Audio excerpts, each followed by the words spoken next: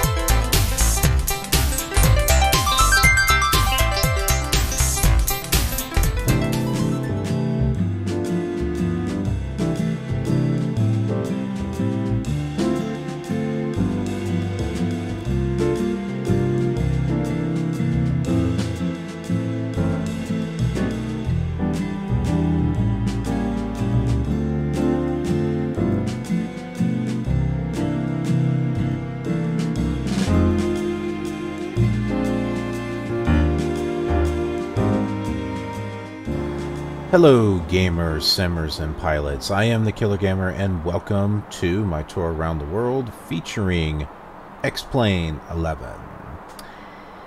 Well, what do we got here? So,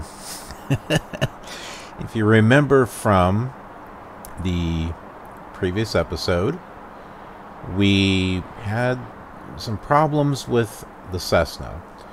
We landed it, but then it tilted and flipped over, and now it's a mangled mess.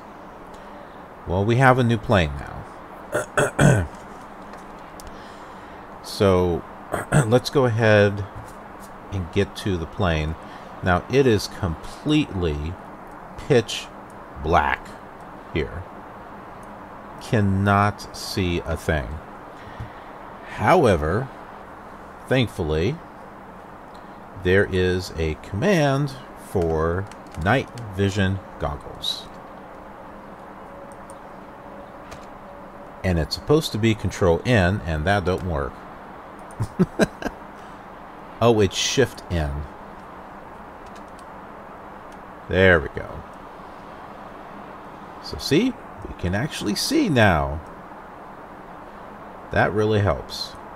Okay, so where's our plane? That's not it, and neither is that one. It is that one right over there. Let's go ahead and head over to it.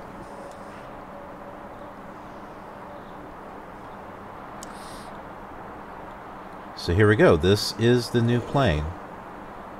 It is the Milviz T310.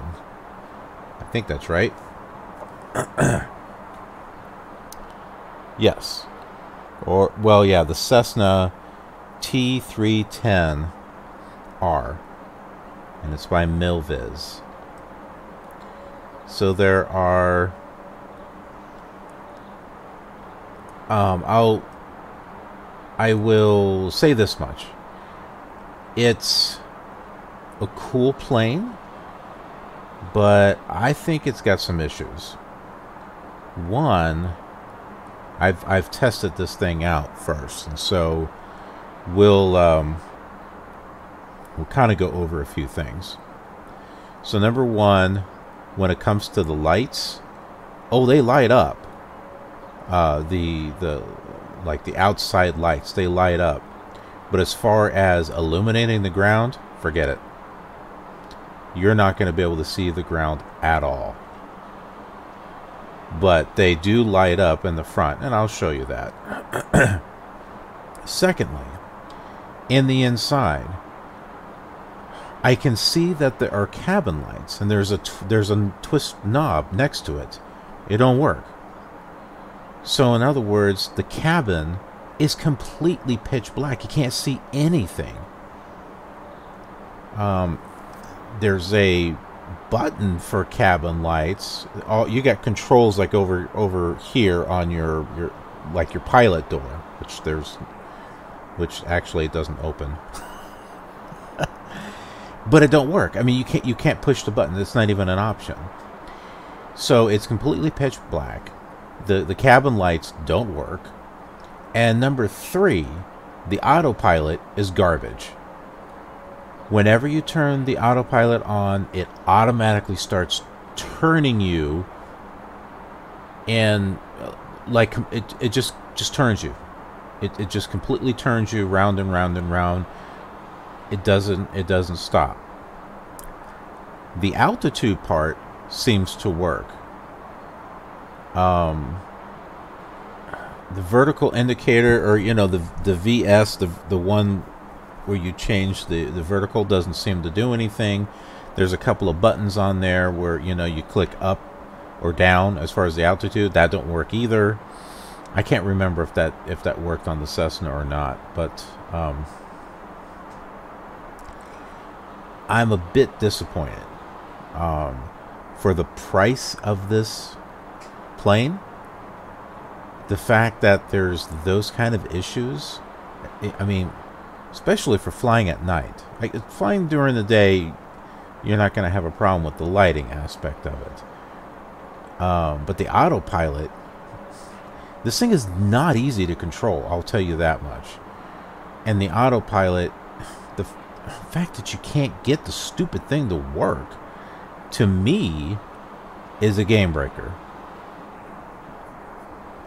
It's a cool plane. It's a very cool plane. But man, they need to fix some things on it, or I'm doing something wrong. I don't know if I am. I don't know what it is. But we're gonna go inside here, and I'll show you what I'm talking about. Okay, so I don't think I can get up on that door. Did I just hit something? Okay.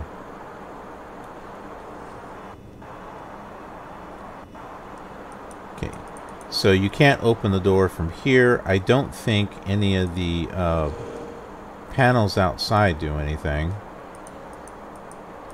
Yeah, those don't do anything. Alright. We're going to pretend that we opened up the door from the outside. Okay, so we're inside. Going to go ahead and close the door.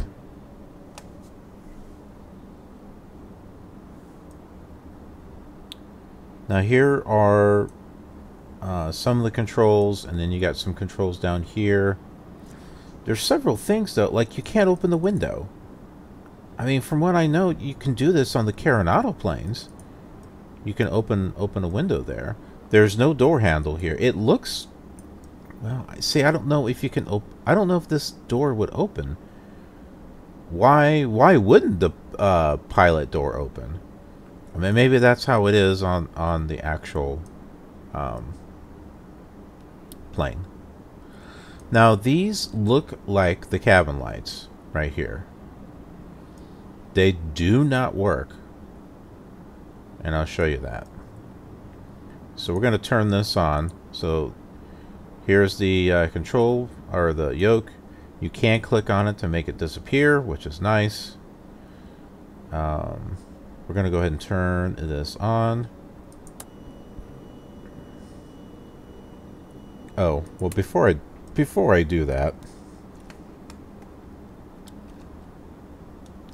that's what it looks like. It is completely pitch black.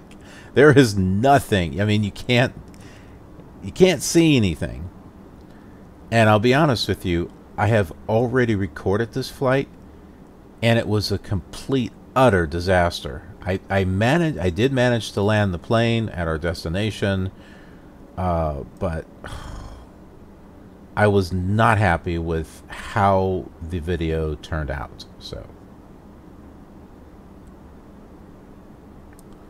So I am redoing it. I'll go and turn the night vision goggles back on. And I was trying a couple other things too. I was trying the plug-in for landing speed. And really, Bixby? Here's what I found on the web. I don't want you to find stuff on the web. I want you to stop spying on me is what I want you to do. I have got to find a way to disable that thing. That thing is like disturbing. Okay, so yes, I was trying to plug in landing speed, which is not Bixby. Just don't want it to turn on, and it puts it up. When you land, it puts it right here in the middle of the screen, and I hate that. I'm getting a message. It's nothing.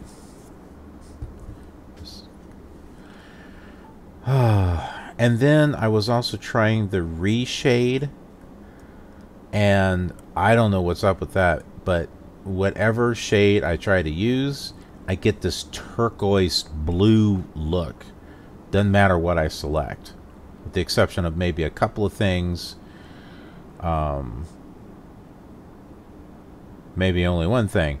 There's a night vision on that one, and that's nothing like this. The night vision goggles on here, it actually work. You can actually see stuff.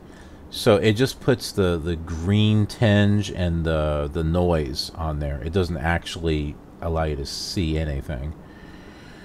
So I got rid of that. It seemed to make the graphics smoother, but yeah.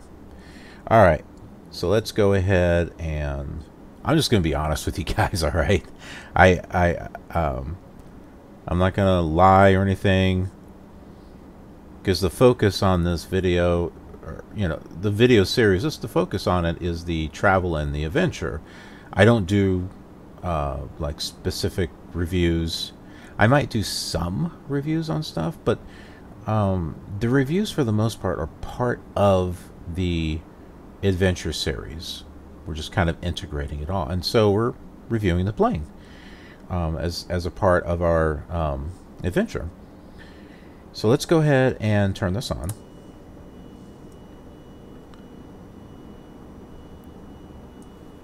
And we'll turn off the night vision goggles. Okay, so now you are seeing a little bit of light, not much. I'm going to turn on the alternators. These are the magnetos. These two are for the left engine over here, and the other ones are for the right engine, which is somewhere over there. Okay, you have a push start button here, and I think you have to start this a certain way, which I looked at the manual. As a matter of fact, let's pull the manual up. Let's go ahead and do that.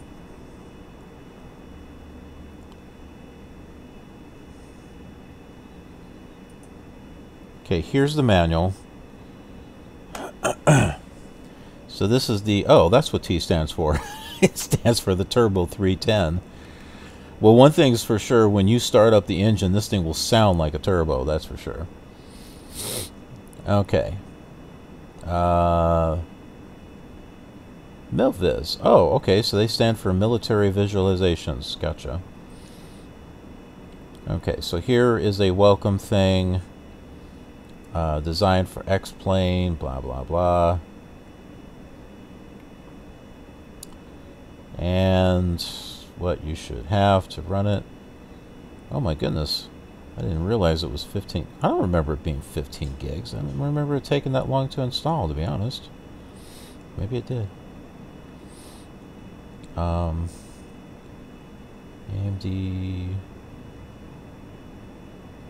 They recommend it. GeForce TX 1070 or better. No, from AMD, or similar from AMD. Gotcha. Well, I don't have a 1070. I've got like a 760. Joystick, yoke, or other game controller. A means of controlling the aircraft rudder, either with twist joystick function or dedicated pedals. is additionally recommended. Yeah, I had to set my controller for the trim and the rudder internet connection. So you have to have you have to activate this product. You're given a serial number and you have to activate it, so you need the internet in order to do that. Now when you go to it, like I'm gonna have to update. I'm working on an updated i7 or just a whole brand new i7. So once I get things installed on there, I don't know what's going to happen when I try to activate it. Hopefully it'll still activate, not just say, oh, you're a new computer. That's not going to work. I don't know. Okay, so you got this beginning installation, files to copy, creating a destination folder, copying aircraft, verify installation, and then this whole thing here as far as enter serial number, verify activation, reload aircraft, go fly. Then there's uninstalling, updating. They seriously need to update this thing, and product support. Here's another thing. I went to their forum. I could not find a place anywhere on there to register, so I could ask them questions. I saw nothing on there to be able to register. Let's bring up their support page too. You guys should know this, okay? I think that's important. And if Milviz is watching this video, probably not, because I hardly get any viewers. But if Milviz is watching this video,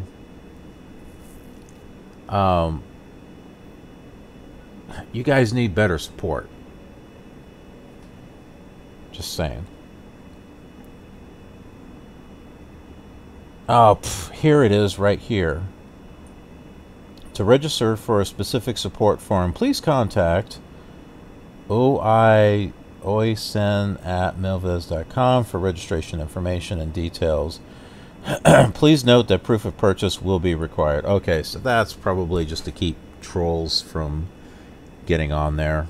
I get it. Alright.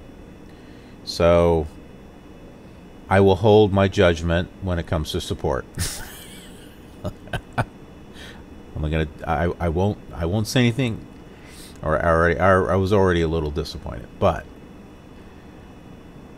okay. So there's something in there. I missed it. My bad.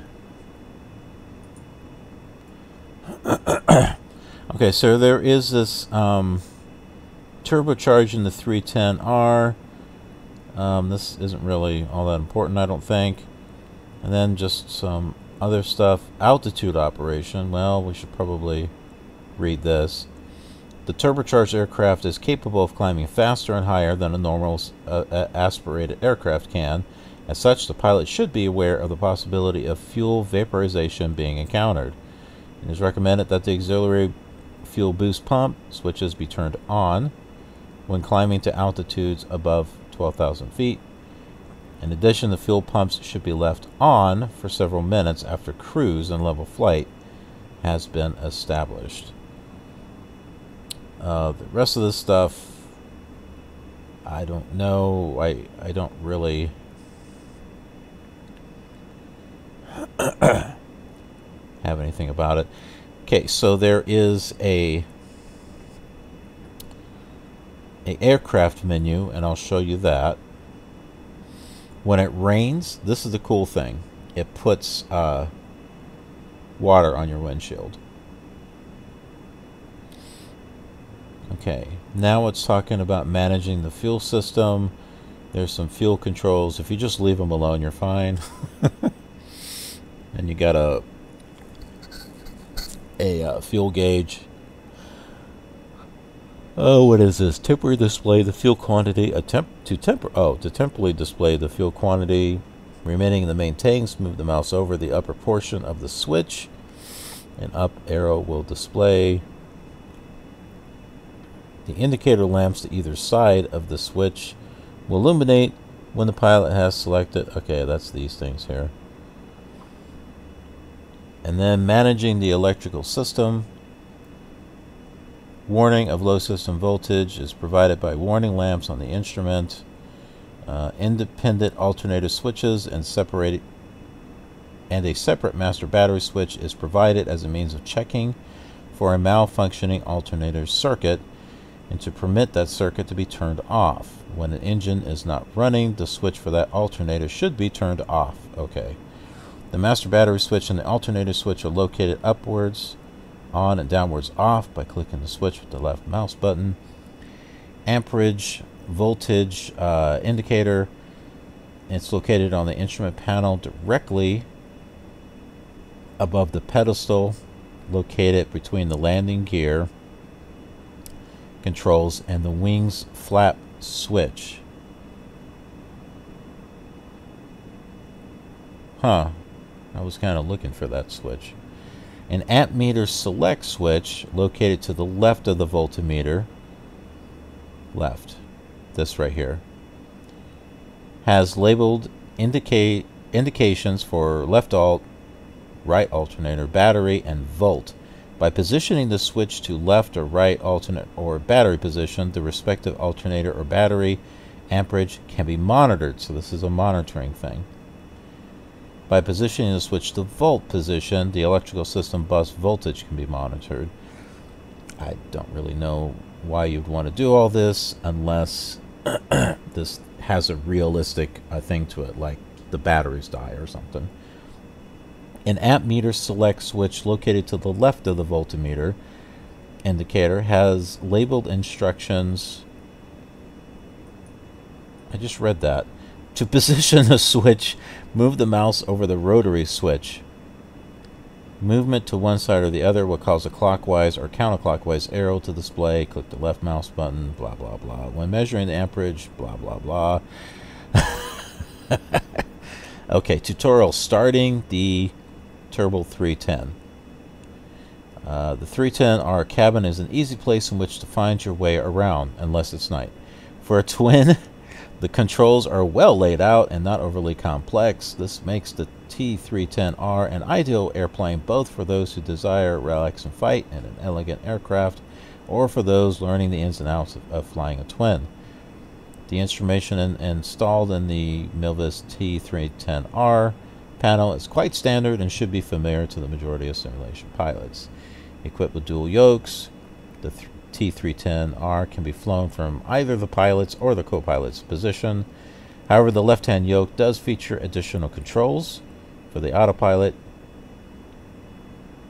The left-hand yoke.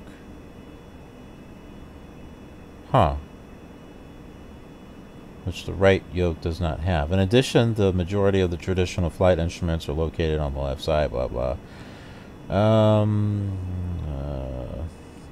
Aside from specifications and limitations we've listed elsewhere within this user guide, our primary advice is simply to pay attention to the limitations indicated on the instrumentation, primarily the airspeed indicator, the manifold pressure gauge, and the RPM gauge. Have fun and keep the blue side up. Alright, so these are your pre-flight actions. Adjust fuel quantities and wait as desired for flight. Alright, this will be our checklist. You can't even say I'm like way over here. Might help if I fix that now. Alright, it's not going to... Oh, wait a minute. I just slide it over here. Okay. Adjust fuel quantities. This is where we're at. Adjustments are made through the flight configuration UI. When selecting the aircraft, press customize. Next, press to wait. Alright, so let's go to the flight UI. So I'm going to click customize. Weight, balance, and fuel. And this has got different liveries, so we'll look at those. Okay, fuel tank. So you got fuel tank 1, fuel tank 3, here's 2 and 4. So you got plenty of fuel here. This is weird. This is 109 and this is 99.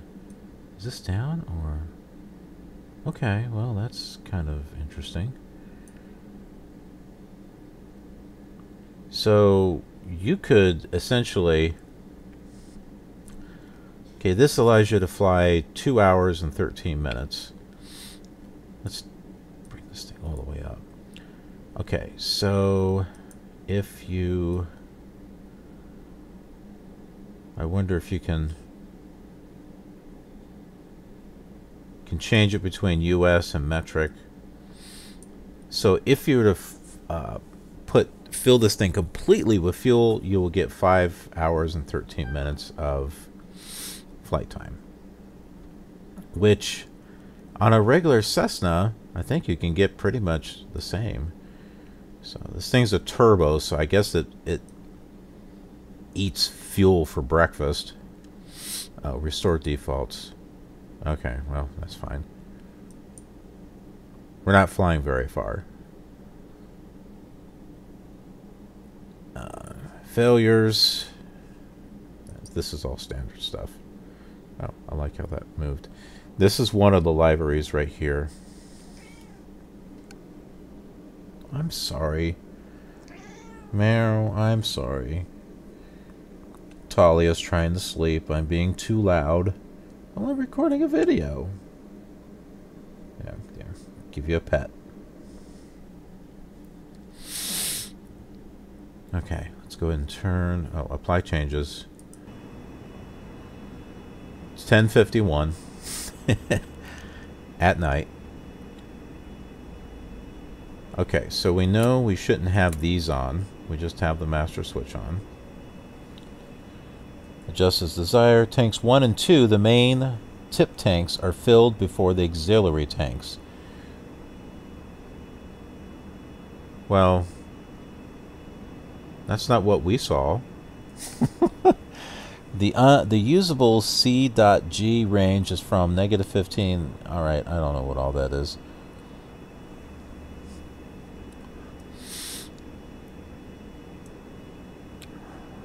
Alright, let's go back to here. Let's do what it says. Okay, so tanks 1 and 2 are the main tanks. So we'll fill those up.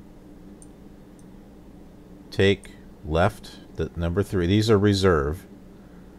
Take 2, bring it up. Take 4, bring it down. Okay, that's what we're supposed to do. So we'll do that. Done.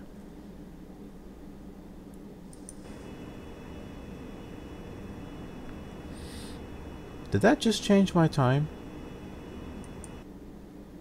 Hold on. Let's go back to that. Maybe it was 22. Alright. Whatever.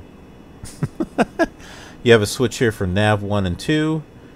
You have a switch here for nav 1 and 2 also. This is your DME. You can switch between nav 1 and 2. We'll take a... Yeah, let's take a look at this when we get over there. Alright, alternator is on. Oh yeah, let's go back to... You can't see that. Okay, we need to remove the wheel chocks and covers. Okay, so I'm going to temporarily turn that off. And plugins... No. Okay, here it is. Show hide options. So here's your options. Alright, the T310R. So you've got these chocks, and then you have this, like, what is this? It looks like a banner or something. Remove from flight. Alright, let's go out. Okay, before we're inside, I want to show you something. These you can turn off. If you take this, look what it does. It removes it. If you take this, it removes it from here. Now, I think you can replace this. What is that? I don't know, some type of reality thing. It costs extra, but I think you can replace this.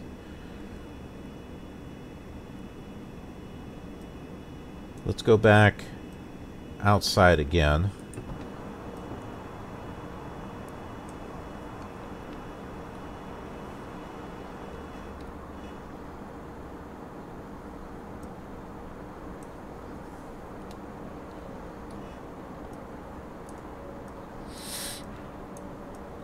Okay, so we're outside. Now if you look, you can see the chocks right there. And you also see these twisty things. I don't know if these are supposed to be tie downs or what they are, but if you click this, it takes those off. And then you click this, and it removes your chocks. Now your live relays you can change here. So you can see them change. And let's go to here. And you can't even see it change there.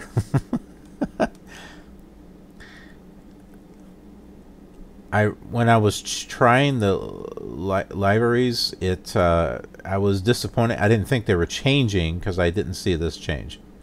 This is the one I want anyway. But when I went outside and I tried it, it works.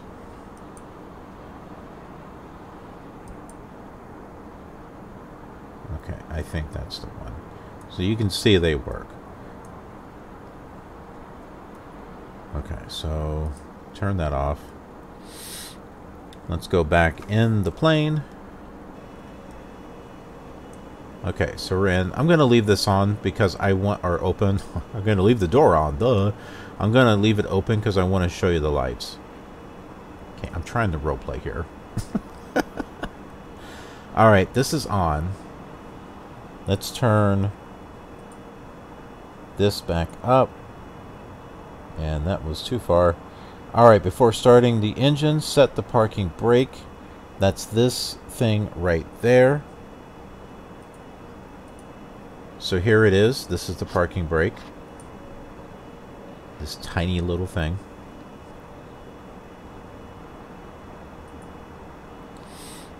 Switch fuel selectors to main tanks. That's in between the seats. Left click on the desired placard area to turn the selectors. Okay. So we have to move ourselves over here.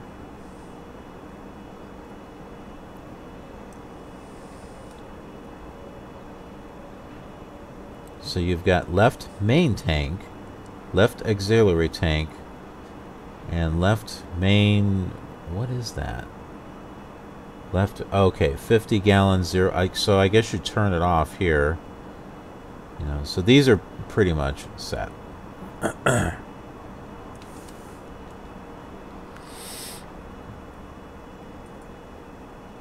Turn on battery and alternator switches. The lower switch panel is located directly below the yoke. For easier access, remove it to hide the yoke. Well then, see, this is kind of saying to turn on the alternator switches. Which I thought the other thing was telling us not to do that. Alright. Battery. Alternator, alternator. It's like, yeah. Whatever. Before starting engines, set lighting switches and dials as required. Toggle switches on off with the left mouse button. Rotate dials to adjust brightness with the mouse wheel.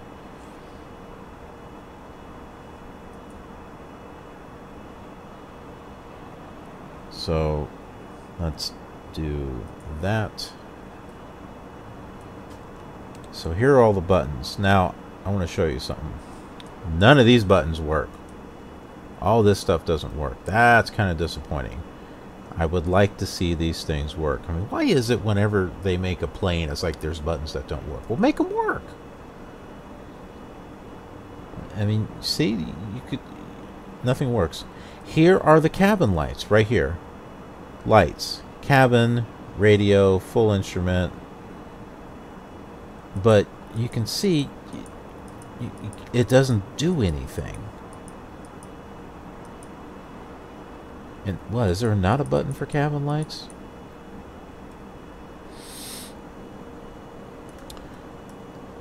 Now you see you've got this dial here, but you can click and drag and it doesn't do anything. you can use your mouse wheel. It don't do anything. I thought maybe that was a switch. No.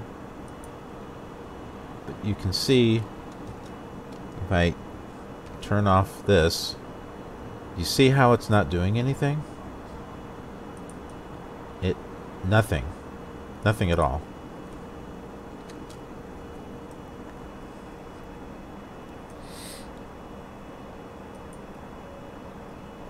Okay, so set altimeter to correct barometric pressure or elevation. What is the elevation for Kankakee? Let's find out.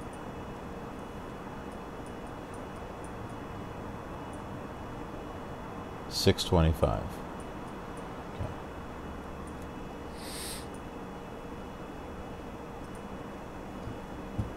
625. Well, now this is nice. You get to see the little I mean, you can obviously read it here, but this is kind of nice, I think. All right, so whoa. Oh, no. Well, that's the closest we're going to get it. Okay, there's our heading indicator. I wonder if that's why we're returning the way we were going. I don't know. We'll find out when we start moving. That's nav 1, nav 2.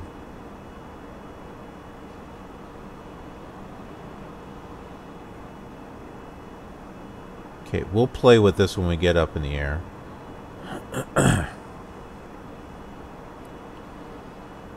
Maybe this is the problem I was having. So maybe I was doing something wrong with the... That's what I'm saying. And that's, you know, this is why I'm kind of going over the aircraft with you. This is a brand new aircraft. They recently released this. And you may be thinking, oh, wow, this is a cool aircraft. And then you buy it and you're like, what the heck, man? I can't control it. So that's what we're doing here. We're going to help you out with that. Okay, so let's turn on... I wish they explained this stuff more. Like anti-collision lights. Well, I never saw this actually do anything. Here, let's turn off this again. Okay, flight controls. So you can see, you can, okay, that works. Okay. Your radio.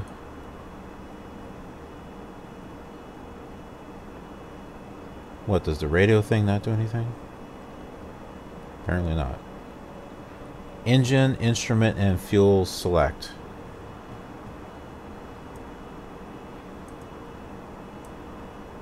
I don't see, unless it's down there. That's kind of dark.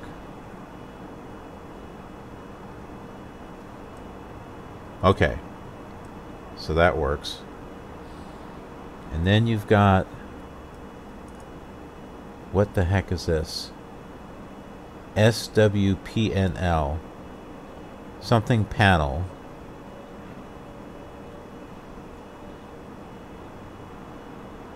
Okay, it's that. Alright, so now that you got all this stuff, you can... Does this... Okay, that turns it on and off. So I would suggest for night stuff, have this stuff turned up. So that way you're not sitting here in the dark trying to find stuff. See, and that stuff doesn't light up.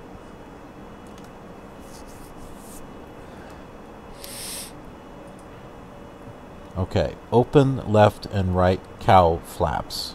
Hold the left mouse button, pull or push to control panels. And that is this down here. So it's like, oh, where's the cowl flaps? I can't see them. Use your night vision goggles.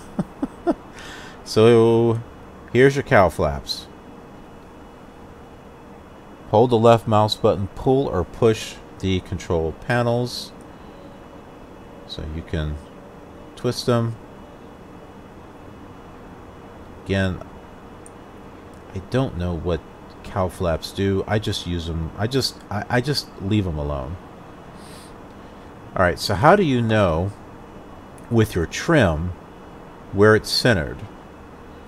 You've got these dots. Okay, when you move it, you can see that that dot is going to move. So if you're looking to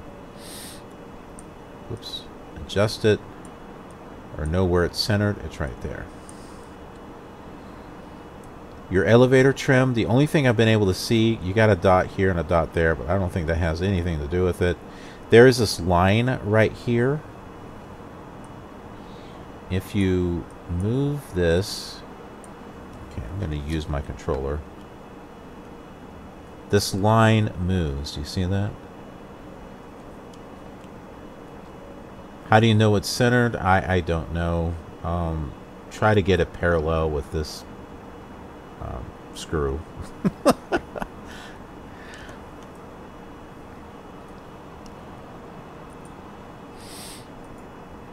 As far as cowl flaps, I don't know. Starting the engines. Okay, left engine is started first, then the right engine. Why is that? I don't know. Turn on magneto switches. Turn switches on with the left mouse button. So we'll go ahead and do that. Oh, they already were on. Okay. Start engine. Press the start button for desired engine. Click the button using the left mouse button. Engage the primer left or right depending on the engine. Click and hold the primer switch and drag to the left or right.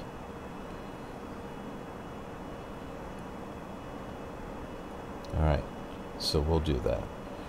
Well, let's look at this first. Turn auxiliary fuel pump switch to low. Toggle the switch to low with the left mouse button. Alright, so this is where all that stuff is. Here are the magneto switches. Here is the start button along with the primer.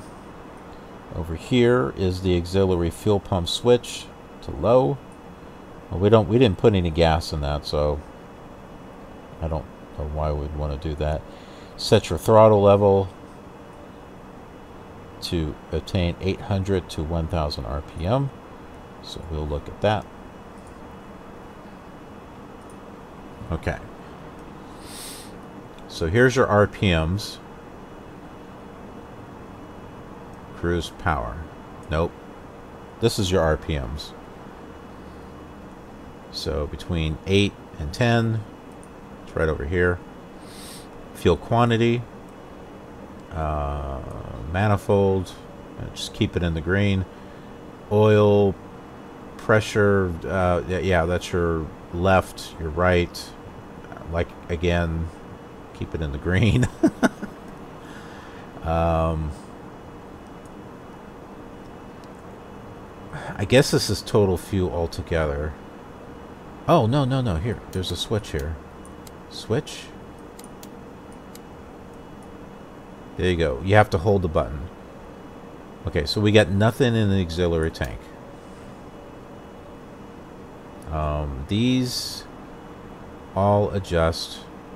Oh, this is our clock right here. So it's 11:10. These don't do anything. EGT. I don't know what that is. Door CO activate. Okay. It makes noise. Okay, so we're going to start the engine.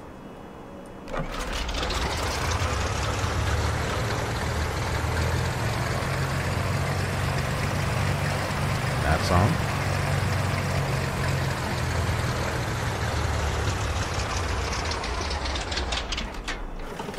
Okay, so let's see if the primer does anything. Doesn't do anything.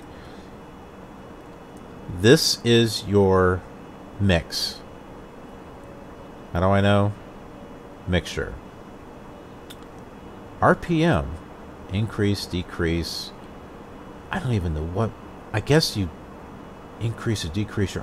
What's the difference between this and your throttle? I don't know. So mixture, you need to turn it. Oh, there's the flaps. I wonder where those were. Okay.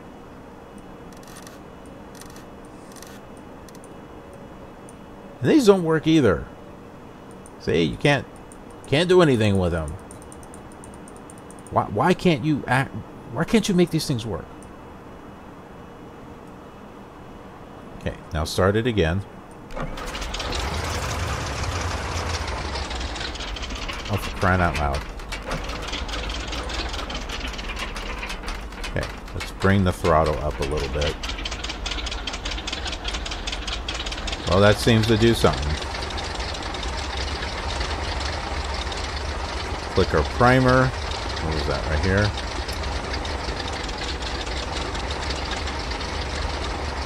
I guess that's good. We start the other engine.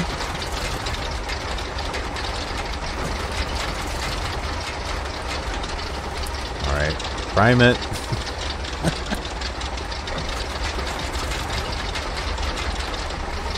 Holy heck, man. You see, this thing is not easy to try to start. Let's turn the fuel pumps on. Oh, it says to put them on low.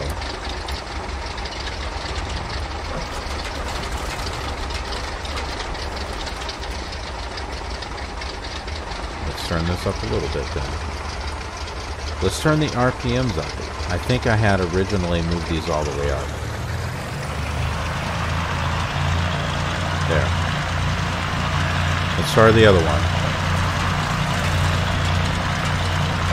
Oh, you gotta be kidding me. Come on.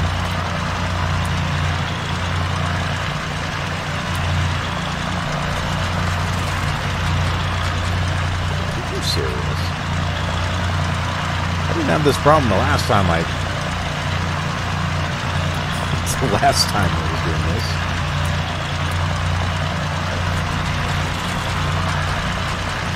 Oh, for crying out loud.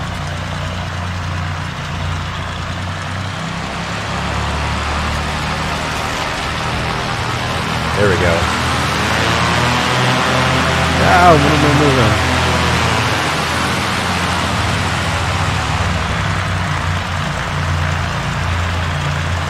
Alright, you can see it's on.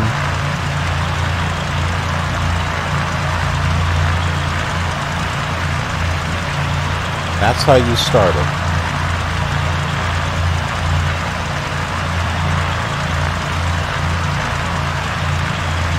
Before taxi, turn on your avionics switch, it's over here. Turn on and set avionics as desired, release the parking brake. Then you got specifications, recommended speeds. Who reads this stuff?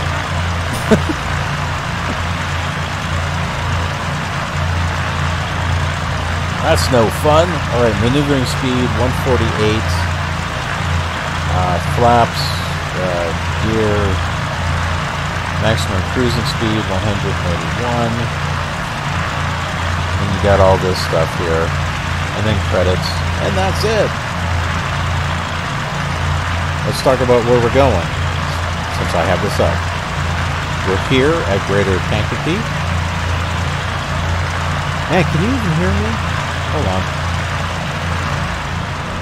I think that is a little better. Of course, if you love it being loud, do that. But no, we won't do that, so that way we can hear each other. And I'm going to move this right there. Okay. So, yeah, we're at Greater Kankakee, and we're going to be going here to Bloomington-Normal. I couldn't figure out why it was called Bloomington-Normal until I started researching it, which is going to be for our documentary afterwards. And Basically, there's a city called Bloomington and a city called Normal, and they just call it Bloomington-Normal. I guess both are important. That's why it's hyphenated. That's why, you know, like some people's names are hyphenated. All right. That's enough of that. Now I'm going to go ahead and turn these off. You turn them off with your magnets, just shut them off. Because what I want to do is I want to show you the lights. All right. So anti-collision lights. Collision, not collusion. What do those do? Well, let's go outside and let's find out.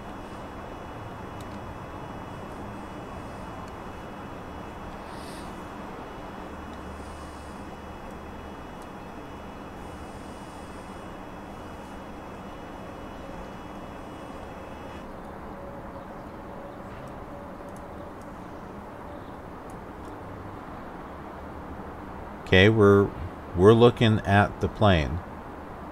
So this must be the collision lights right here. Go back inside. Nav lights. Turn those on.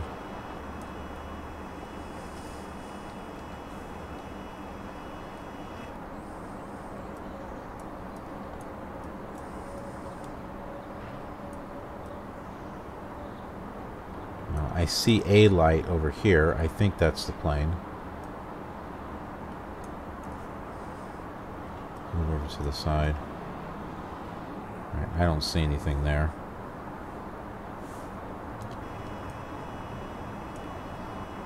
Okay, and then we have your strobe light.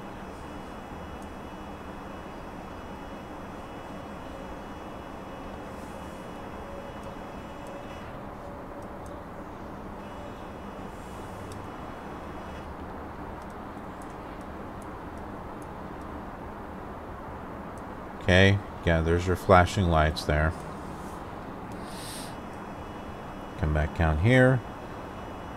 De-ice light. I have no idea. I've checked that. I don't see any lights. Prop de-ice, windshield. I don't know if these actually do anything as far as de-icing it. I guess we need to be in a real cold place to find out. All right. So here are your taxi lights. We'll turn those on. Head back outside.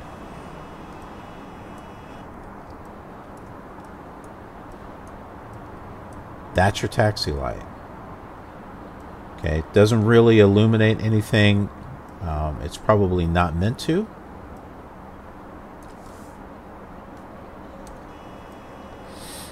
Finally, landing lights.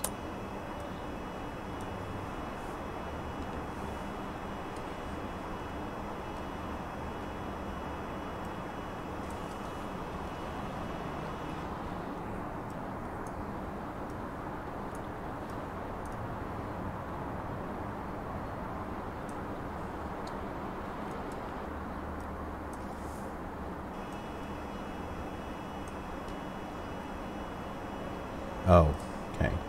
This is a little tricky. These are not just simple buttons. If you look,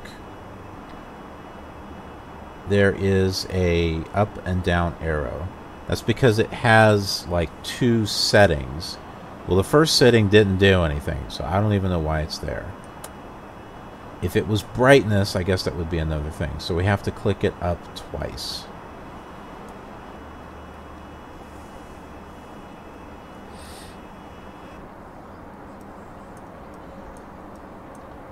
There's our landing lights. That is as bright as it gets.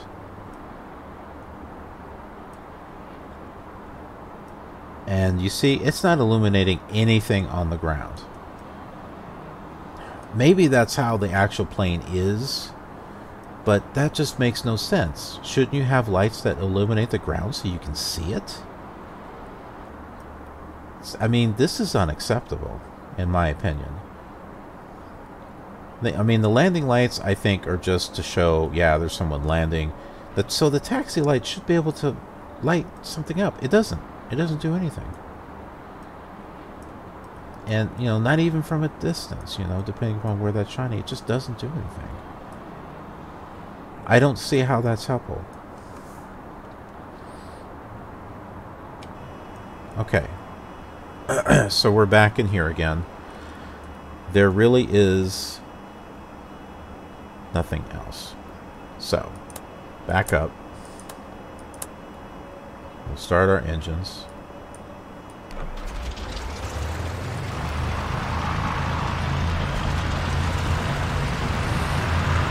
Okay, they are set. Avionics master. Plane delivery received 434, ready for IFR. Received 434, clear to the departure. West 2 vectors as filed. Maintain 4,000 on departure. Departure frequency 121.0. Squawk 2012. Is that going to be too loud? Vectors West 2 vectors as filed. Maintain 4,000. I want to make sure that you guys can hear it too. Squawk Let's turn it down a little bit. I'll land clearance to T434. The T434 land clearance. So we're set here. Let's get our GPS flight director thing going. Okay, that's from the approach the last time. Let's see, push the cursor. It's highlighted. Clear. Let's clear this out. Okay, we don't want Juliet. Do that. Alright, yay! So, Bloomington, it's also called the Central Illinois Regional Airport. It used to be called Bloomington-Normal Regional, I guess. Alright, so it's going to be KBMI.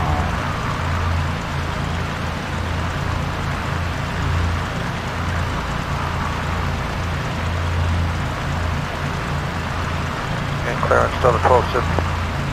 Delta 1270, clearance. Yes, ma'am. They got us on the Halo today. Do you know if that's going to be north or south departure? Which side of the airport? Delta 1270 to inspect the depart runway 27 right. Thank you. You're welcome. Okay.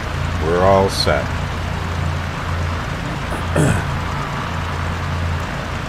Now we need to go ahead and set our radio.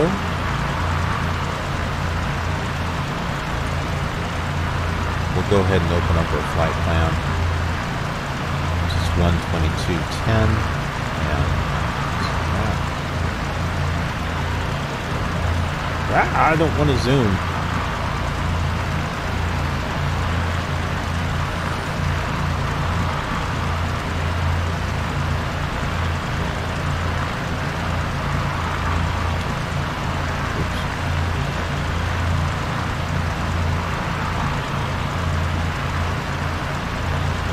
Come on, Pro Flight Emulator. Oh. Try it now.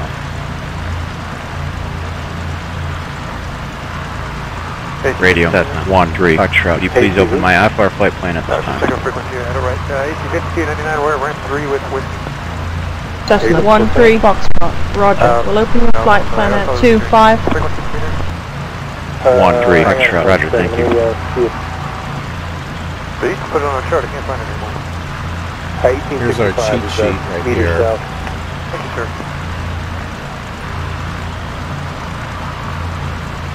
Okay, so we got request to open, close, extend ETA, request WXR advisories.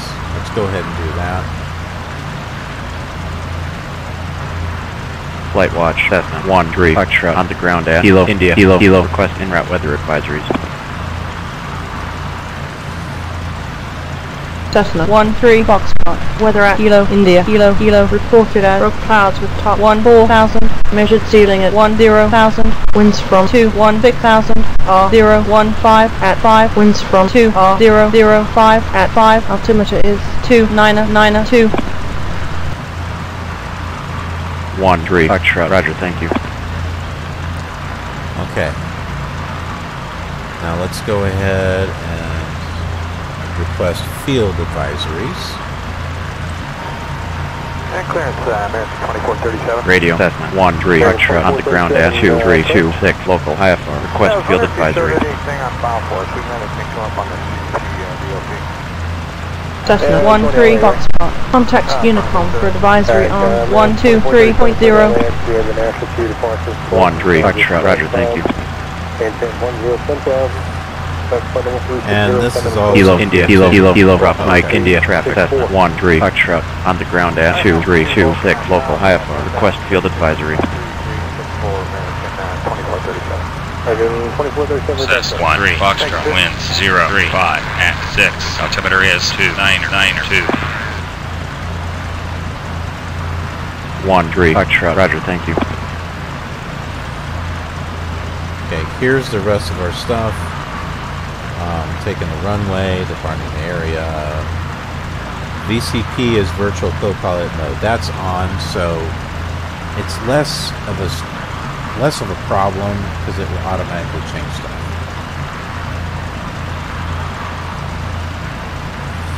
Now, look ahead.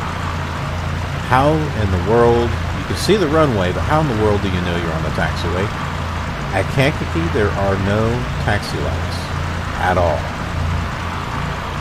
That's not helpful. Is it like that in real life? I don't know.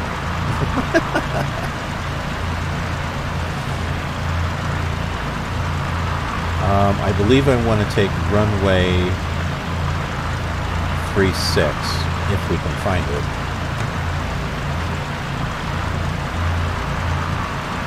So we got our night vision goggles on. I close the door.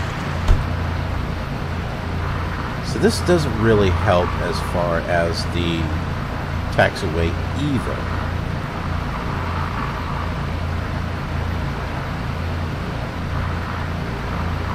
Okay, it looks like our RPM is exactly where it needs to be. But I am going to turn that down anyway. Now it doesn't turn it off. It sounds like it does, but it doesn't. Hey, this is 327, clearance, go to Jaeger via the Smoky 2 departure. Move it a little bit. Minutes 5, maintain 1010,000. Parking brake off. Let's turn. The Smoky 2, Smoky transition has filed 10,000, expect 30 and 10, 2243. On the squad for Jet 327 and signature with X-ray. I like the sound. The sound is cool.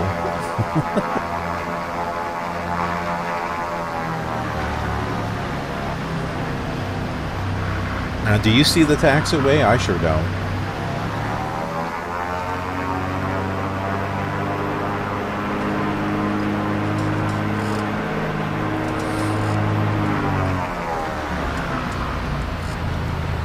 Although, maybe what we can do is do this, do this.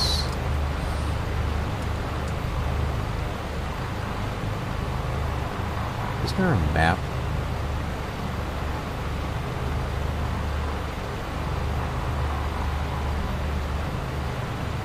What does this do?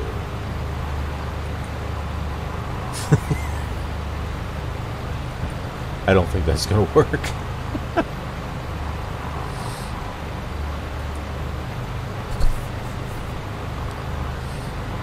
There's not a map?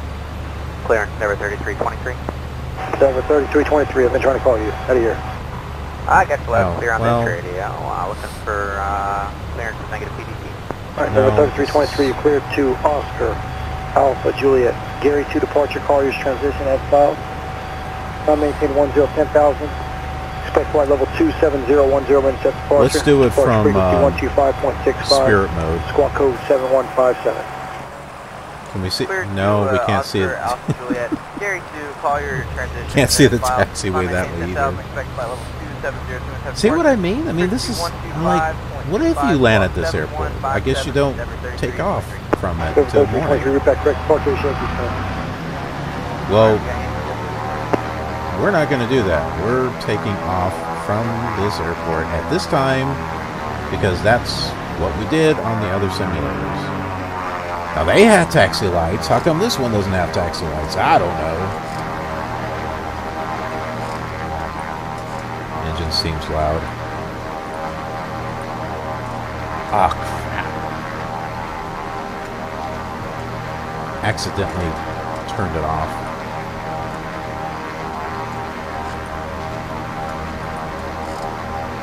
Where the heck is it?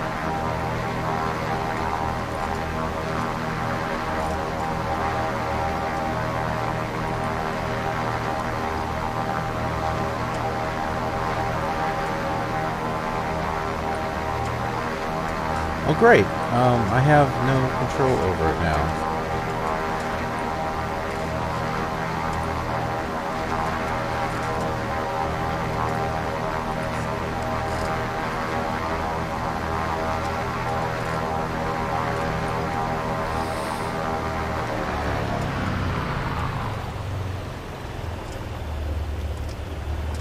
I'll fix it in a moment. I know what we can do.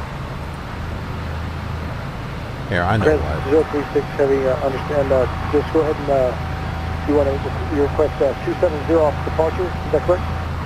Let's turn it off. Negative, we have received our ATC clearance, pencil 2 departure. Okay, that didn't do anything. We are unable to cross Hoyt at 250 knots, request to cross Hoyt at a higher speed. Oh, there we go, we got it. Crater 036 Heavy, Roger, stand by just a second. Roger, standing by. It's Crater 036, there. Heavy.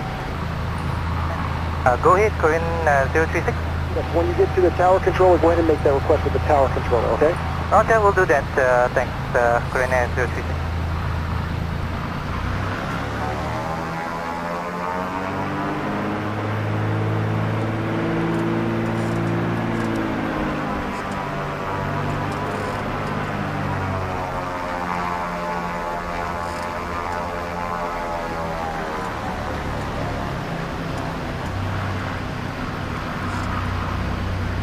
I guess we'll take off from this one. Based on the wind. Now you can at least see the lines on this one.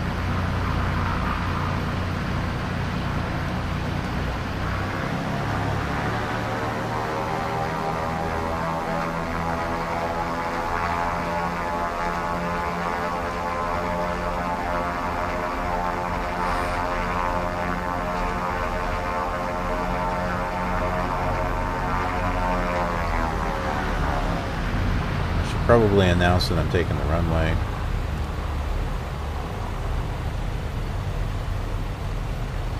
Let's control shift 6.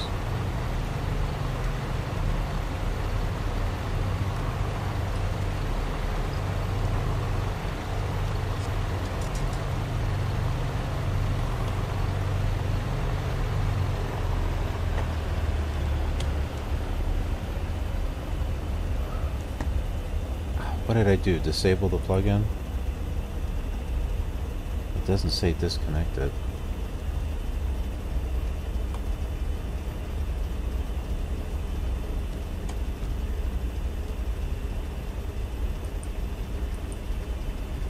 Oh my word. I must have disconnected it accidentally. Clearance, Sun Country 8611 parked in Signature, looking for a clearance to Detroit with X-ray. Sun Country 8611, clearance, cleared to Detroit via Pageant 2 departure, Smith transition, and as filed, maintained. I'm going to reactivate this thing. Here it is here, in case I haven't shown it before. Squawk 2241. Alright, clear to Detroit via the so we're going to Pageant 2, select Smith our transition, plan, filed. which is Climb maintain 10,000, expect 390, right here. after departure, Squawk 2241, Sun Country 8611. Load it. Sun Country 8611, we're back. Connect the flight simulator. No push and start. Let's take this off. We don't need that there.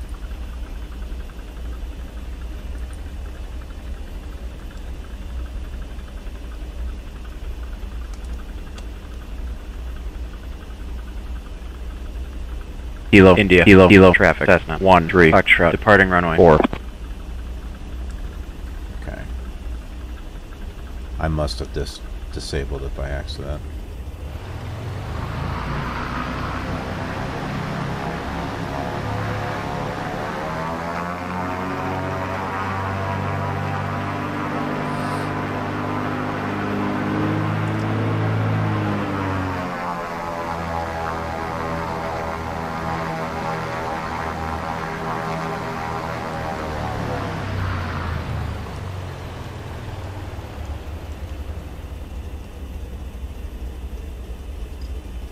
Air Shuttle 6159, good morning. We're trying to get clearance to Houston.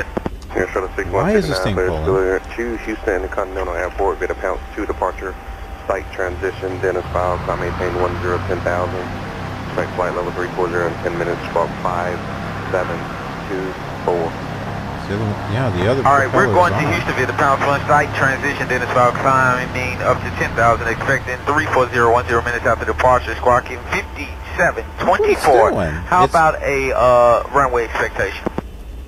Air Shuttle 6159, I'm not sure what you said the first time. I thought you said pounce 1, but it's a pounce 2 departure. Oh, pounce 2 departure.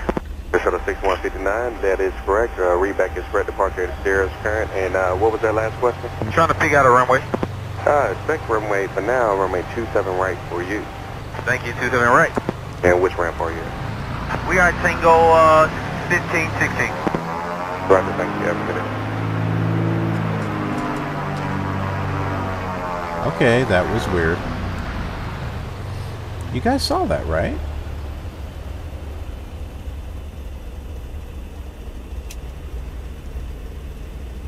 Okay, we've got flaps down for takeoff. Okay. Let's do this.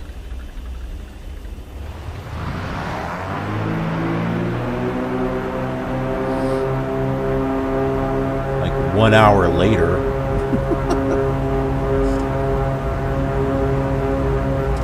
This thing pulls to the right. Holy crap. Get up. Alright.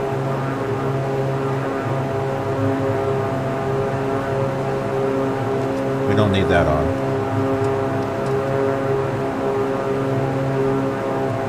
Clarence American 1842 with Tango going to Charlotte.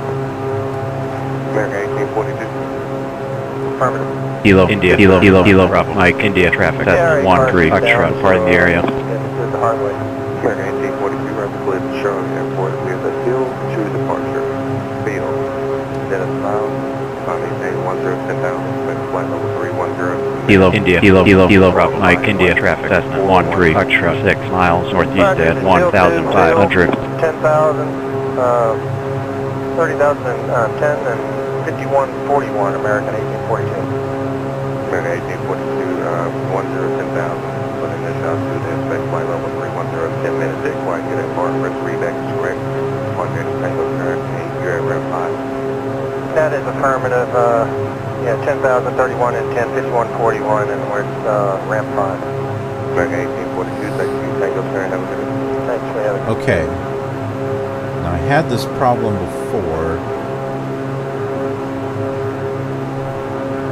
Where's that knob? Ah! I'm getting blown over this way. Is that it? No. Where's the frickin' knob?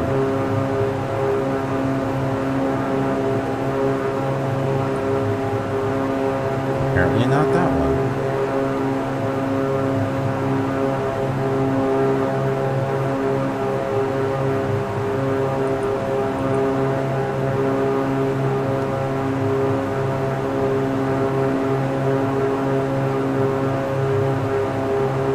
Going around in circles. There.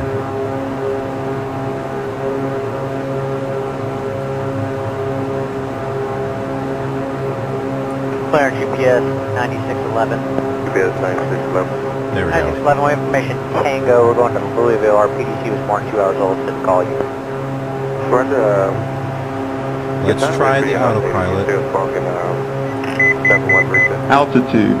To be honest with you, we never got our previous PDC. GPS 9611, clear to 0, Delta Foxtrot Airport, get a Barnum to departure for a speed transition. Dennis File, climb maintain 1010,000, expect flight level 300. You see what it's doing? It's pulling.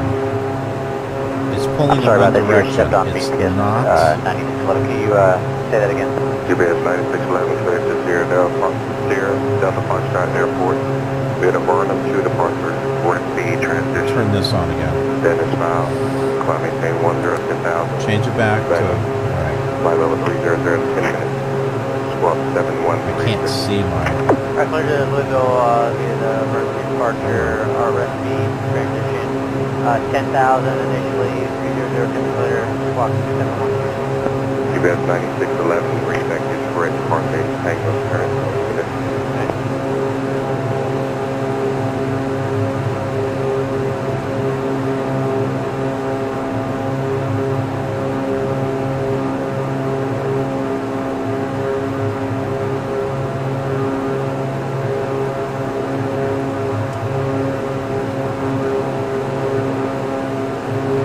Did I just switch that again?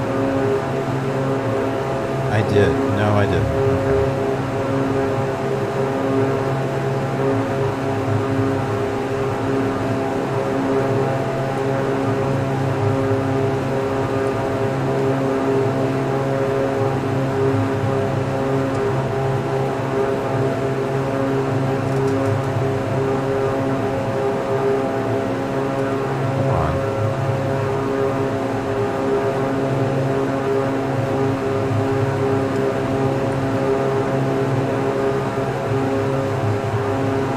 Clearance, 2798. Yeah, 2798. And it still turns us. Do you see that? Yeah, 2798, Roger, need to clear. We already have it. We just got a message to give you all a call on our pre-departure clearance. I don't know why the 2798 is verifying clearance to the Delta Tango with the doesn't seem to work. Departure rest retransition and it's filed. I maintain 110,000, flight level 3, 10 minutes, 7221. That's what we got. So 2798. Moving the yoke here. That's 2798. Thank you. That is why I have to read this correct and have a good day. Let's try the heading, bug. For crying out loud, where are you?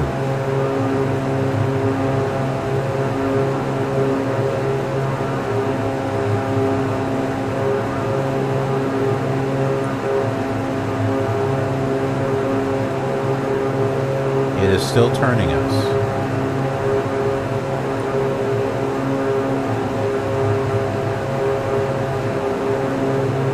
Okay, it's turning us in this direction. Maybe we need to have a little bit of faith. I don't know.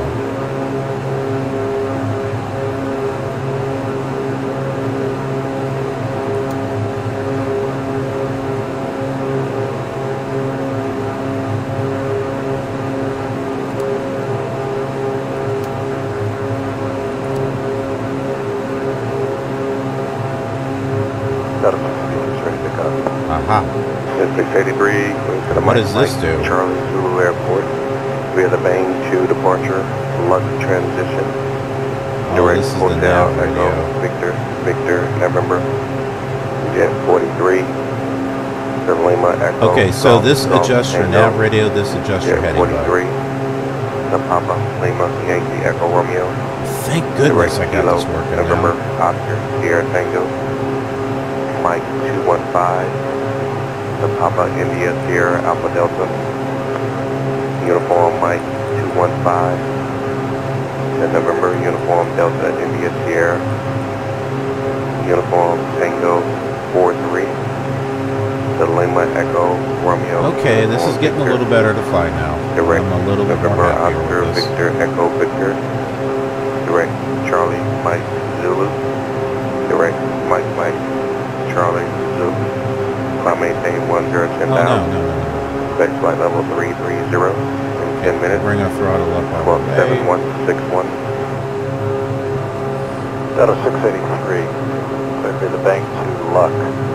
Direct to heaven. Okay, how is our RPM? Let's bring this down. Mike 215, Facade. Upper Mike 215, Nudist. Upper Tango 43. There, we got it in the green. Direct to Novev. Direct to Cozumel. Direct to the airport, 10,000 feet. So I guess you have to wear night vision goggles when you fly this plane. You need night vision goggles. Squawk 7161. I'm sorry, 320. Jet 683 and after heaven, J43. I know All it right, probably let's goes get some direct direction flight, here. But I'm Jet 43 to Lima Echo Golf Tango, then Jet 43 to fly it. It probably connect, but for my purpose, indicate your self-connect. I need you to read it back the way it is. And initial altitude is 10,000, space flight level 330. Alright, so J43 Leggett, J43 Flyer, then nose. And then as we said before, 10,000 feet, flight level 330, squawk 71.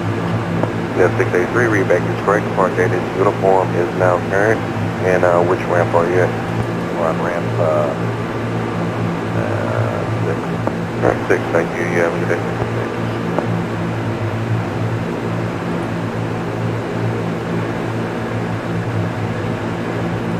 Can we get frequency for center? Radio Cessna 13 Foxtrot. You give me the frequency for center? It's a simple question, but they say, oh, you forgot your charts, huh? Cessna 13 Foxtrot. Forgot your charts, huh? No problem. Contact Chicago Center on 134.25.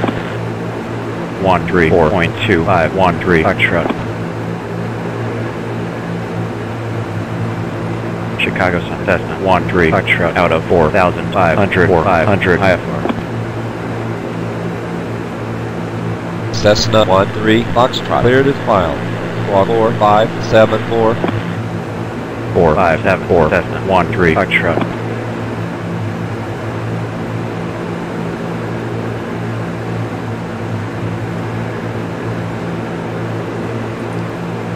Clearance Delta 1636. Delta 1636, correct? Yeah, ground is calling us to call you. Yeah, alright, don't know why, but I'll find out. Okay, it's revised clearance. I'm not sure what all this I does. see why Delta 1636, yeah, you have a reroute forward, thanks for reroute, and we're going to San Diego, bus ready to go. Delta 1636, bus ready to come for your full route reroute going to San Diego. Okay.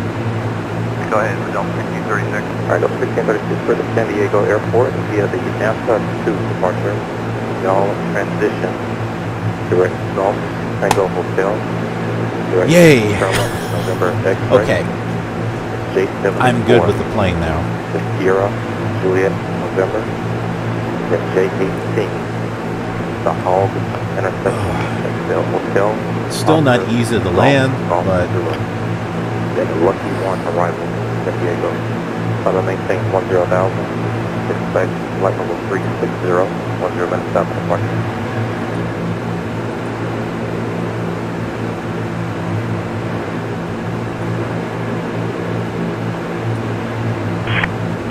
Maintain 300 knots. Contact Chicago approach 119.0.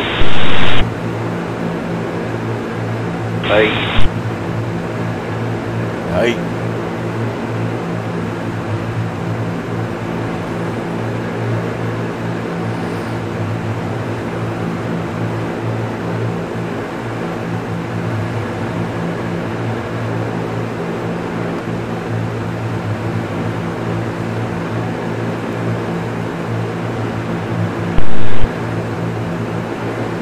Air 119er, decimal 85. 1985, you have a good weekend, Southwest 4278. Southwest 4278, thank you, maintain 310 knots, your data yet. 310 or better, Southwest 4278. Southwest 4278, flight level 300, 25 this side of Pang, flight level 240, 310 knots. South 4278, Chicago Center, Roger. Let's go and move to the co-pilot section here. We can get a better look at these gauges. Okay, so fuel flow. Should we be in the green? Southwest 6559, clear direct to Pang, cross Meg, set, maintain 1000. We're in climb. Southbound altimeter 3029er.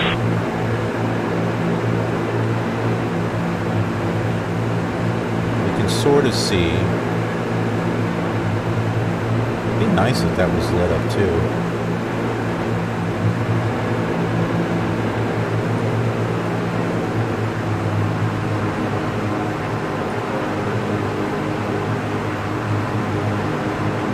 That doesn't seem to be going down, does it?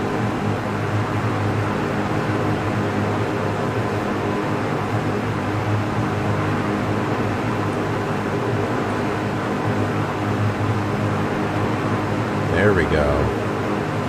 Chicago, good morning. West 45, steady 7,500. Guys, 4533, Chicago Center, climb, maintain, flight level 230. You see how there's two needles here, right and left?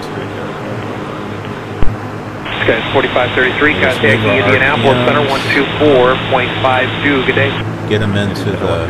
There's two needles here, too. Alright, we get them up into the green.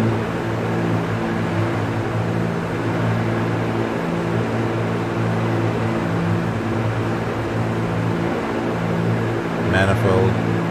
That should be good.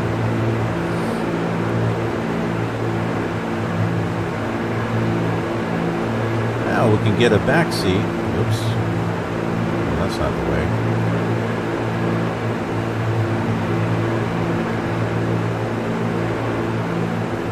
Wisconsin 3824 at Hull, maintain 300 knots. Contact Chicago approach 119.0. Good morning. Good morning. You too. That was 4278 cross Meg, that maintain 1000. Your clear direct Meg, believing 21. Alright, that is 21 direct Meg. Meg's at 1000, Southwest 4278. Solid altimeter 3029er. 3029, Southwest 4278. We can sit in the back seat now. Breaking 4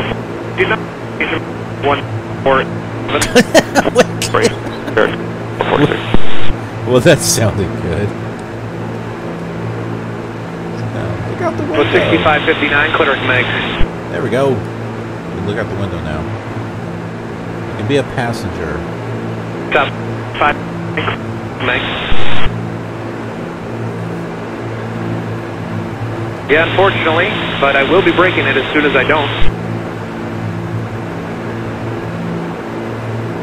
Yeah, I need you in the wind, that's the problem. So the wind's actually helping me with your slow speed.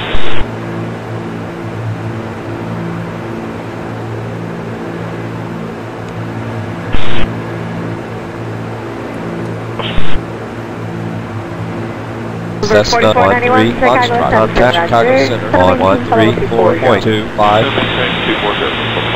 134.2513, Foxtrot, good day. Chicago Center, Cessna 13, Foxtrot, with you out of 4,500 or 500 IFR.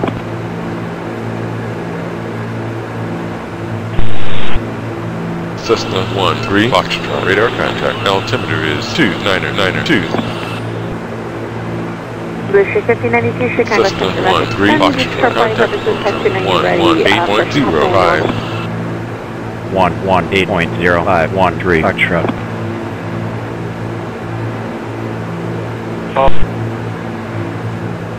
Approach Cessna 13, Foxtrot is with you out of 4,500 or 500 IFR.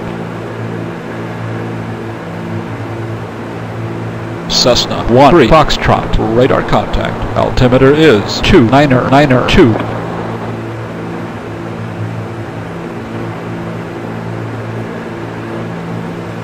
Okay, let me show you the autopilot again.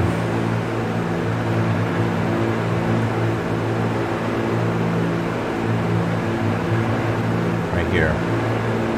Now you can press up and down, but do you see how it doesn't do anything? The same thing as when I have altitude, it doesn't change anything either. 1574, thank So you. basically just activate it. Just activate it when you're at the thing that you want to be at. Number 4491, contact Chicago Center 134.87. 134.87, come on, come on, 449. That was 6559, do not exceed 300 knots. Okay, well, we're not doing that.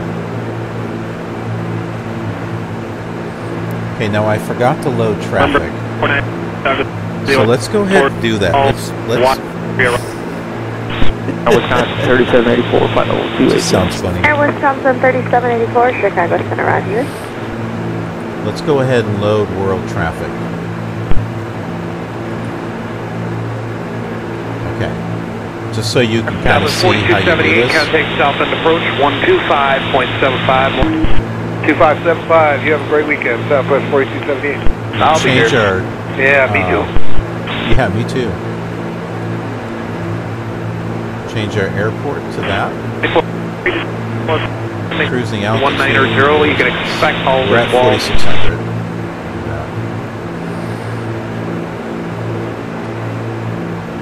We're in a light prop. Okay. So we'll have maximum flight plans. Keep the density around 80. Level 230. Let's do 29 nautical miles as far as the load radius. Keep all this up. Water Ski 4641, set and maintain follow level 300, then cross 5 miles southeast of Boston, at maintain follow level 250. Alright, some military flights out here, just a little bit. Okay, now that we got this, we go over here, click flights. You have to kind of do it twice. Chicago, good morning, Frontier 453, 340, smooth. Frontier 5453, Chicago Center, good morning, Milviz Cessna. Thanks. You're not going to be able to see it just yet, but it's going to pull something up here where it's telling you what it's doing.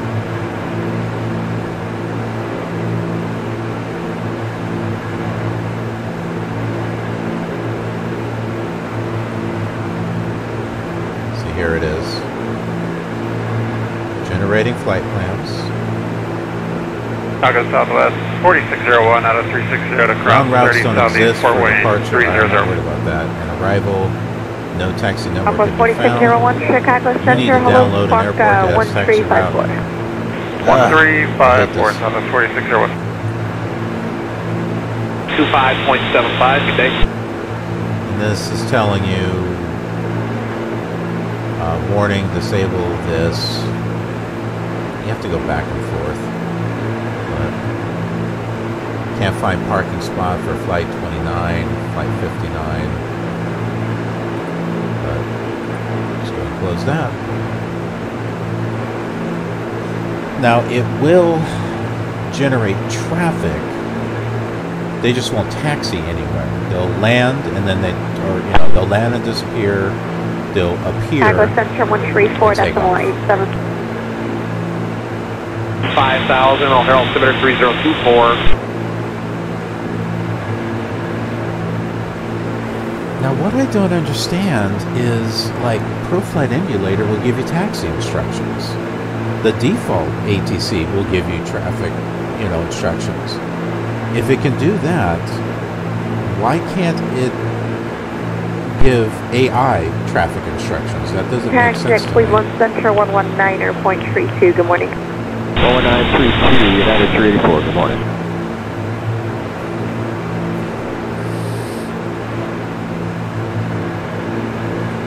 I have two aircraft calling two different frequencies. American 1574, Chicago Center, clear to the O'Hare Airport via direct Watson and the Watson 3 arrival. One contact Chicago Center 134.87. 3487, Zone 4641. Okay, so if you're wondering, that is live ATC.net. I downloaded the files, put them into Audacity, and because the different time frames will have different things spaced Chicago out. Center, maintain 300 knots or greater when able. At flight level 250, your clear direct calls.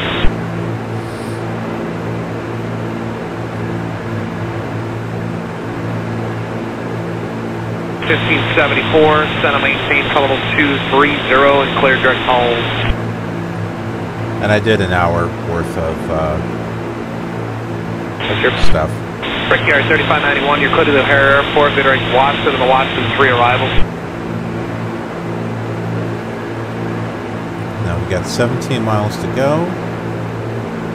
I think this is our airport right up here.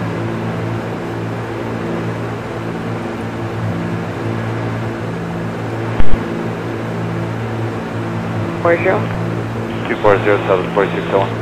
Hey.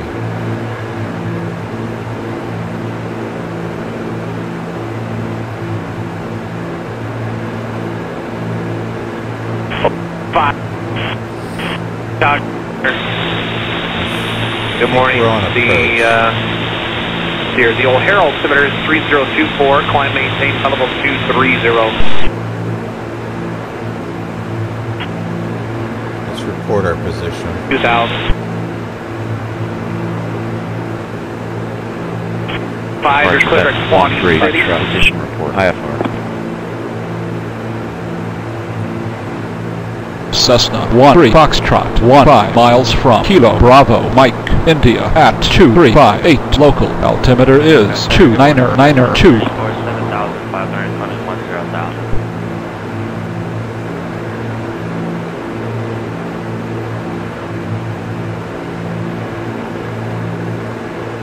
Alright, I was trying to handle a... Keep in mind what Unicom is, 122.80. No worries, guys. 5034 85 on 10,000. Guys, 5034 Chicago Center, maintain 250. I'm not sure what the other stuff is. AWOS 250 and 16,000. 118.77. Guys, 5034. Whatever they are, they're Break 4491 cross home, that's maintain 12,000. O'Hare altimeter 3024.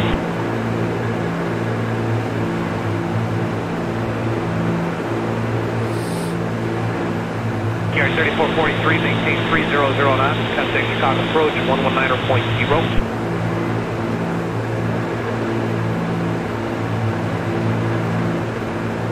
I'm hungry, man. Alright, we saved some food. Some excess food that we had bought, so I'll be good with that.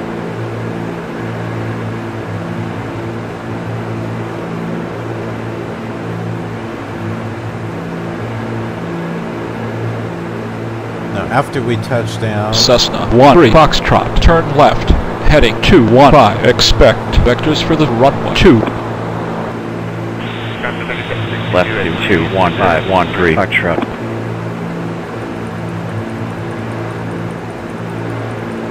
Park the last call taken. Good morning, Wisconsin, 3762, 300. Johnson 3762, Chicago Center, good morning. Cessna 13 Foxtrot, turn left, heading 150. Left 21513 Foxtrot. 135.8. Cessna 13 Foxtrot, descend and maintain 500. We're not doing out of 4,500 or 513 Foxtrot. I don't know why it's saying 500. The altitude is higher than that. But we can go down to 3,000. 4641 cross home, that's maintain 12,000. O'Hare altimeter 3024. Let's take altimeter off. Guys, 5034, change to my frequency 134.87. Okay, the up and down works for VS. The O'Hare altimeter 3024.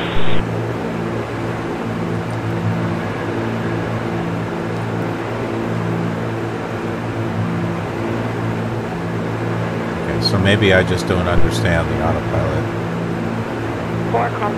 Works different than the one on Flight Simulator. Microsoft.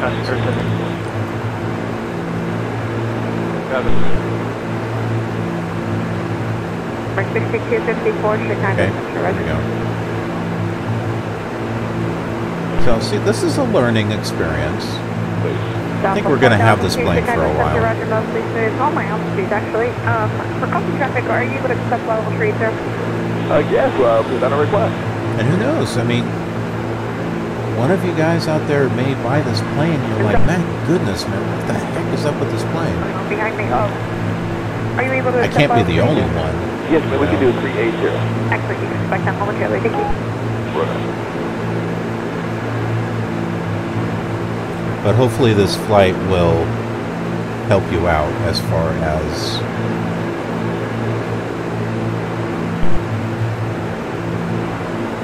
how, you know, the best way. This may not be the best way to control it, but I've at least got it under control to the point where I'm happy with it. Skyway 5162, just gonna maintain follow 240. Let's see if we can get an approach thing. Maintain follow 200.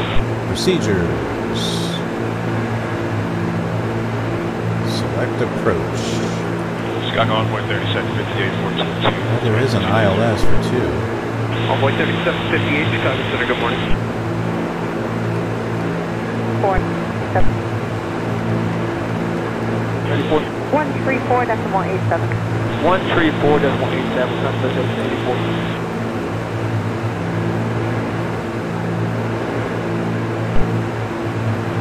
QPAD, I remember hearing that. I kept thinking they were saying human.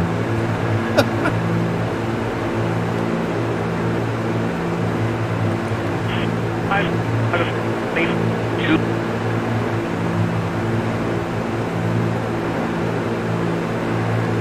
And who's checking us? That's 3784, Chicago Center, clear tone, maintain 310 knots or greater. Skyway 5162, Chicago Center, good morning. Center maintain follow 240. That's our holding pattern over here. Chicago Center, water 4728, 667. Water 4728, Chicago Center, hello. Just gonna maintain follow 240 and maintain, I can just resume normal speed. 240 normal speed, water 4728. Skyway 5162, contact Chicago Center 134.87. Gotta keep an eye on this. Wisconsin 3760, I wasn't paying attention. Wisconsin, cross safety at a maintain follow 250. 250 and cross, taking the picture. Safety, Delta Alpha India Foxtrot Echo 25. Oh, no, cross 5 miles east of Watson at a maintain follow 250. Didn't realize we didn't have anything there, sorry about that. Perfect, slide to Lay side down. of Watson and 250, Wisconsin 3762. Oh, Center Scales 3603, 3145 on 360, stay right. Skyway 3603, Chicago Center, good morning. Okay, I think we're good there. Let's look up the frequency for... Make that 11, please. Chicago Center 134.87. 13487, water ski. ILS 2.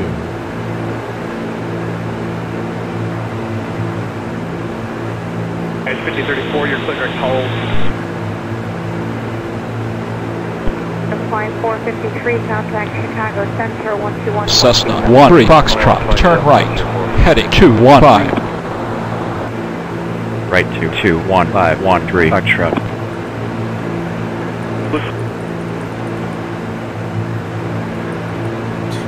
24728, Chicago Center, good morning. Clinton O'Hara, Corvair Watson for the Watson 3 arrival.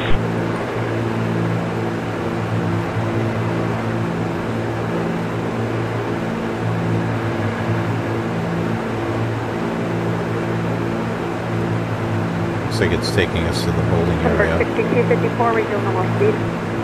Normal speed, 362. Thompson 3762, contact Chicago Central 134.87. 3487, Wisconsin 3762. 1-0.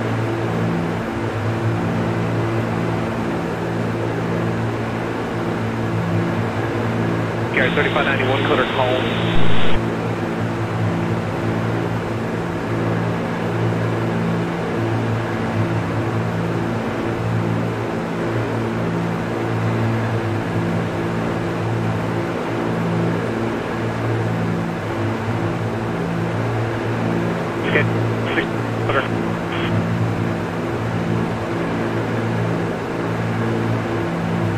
Come on here now.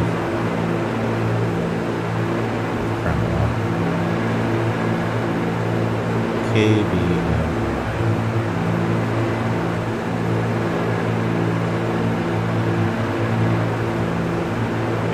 The 2868 Chicago Center, climb and maintain 1000, 11,000. There it is, ILS runway 2.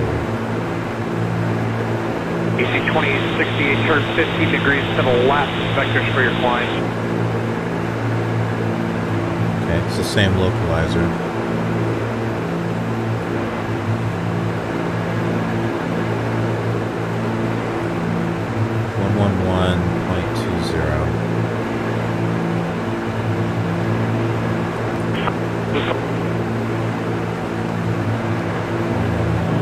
Got 62 Chicago Center, good morning, maintain 300 knots. 300.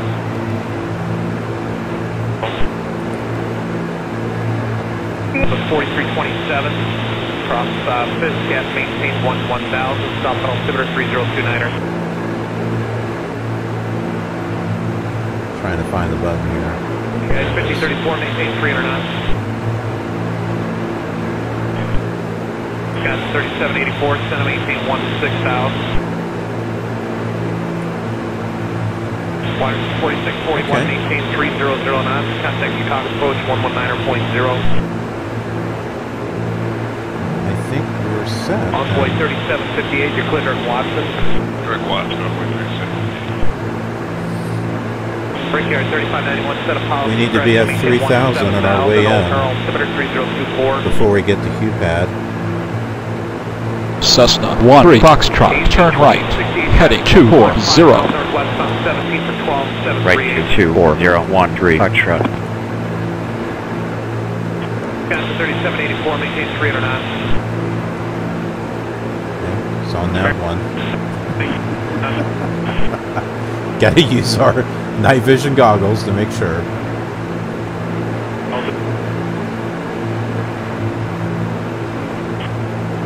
Wow.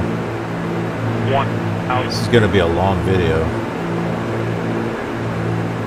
American 1574 at Halls, maintain 300 knots, even, contact Chicago approach now, 119.0. How long would it take to drive from Kankakee to Bloomington? Maintain 12,000. I wonder. Alright. Takes about an hour and 38 minutes.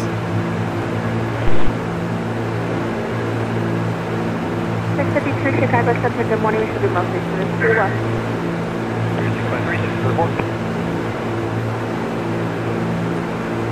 4047, Roger. You're going to need to hold somewhere to burn gas. So Roger, yeah, I guess you can drive there quicker than I'll get back to you. You can fly there. On a fix for you here. Hold on 1 second. It's not as much fun though.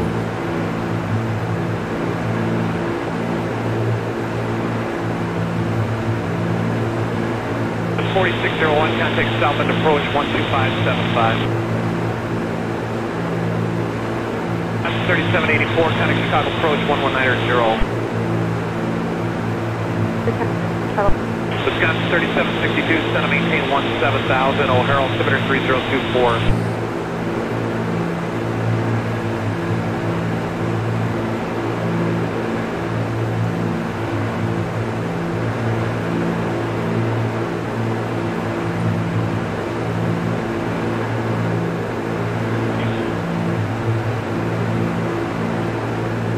Convoy 3737, tracks to the right vehicle, cross runway 29er Echoes.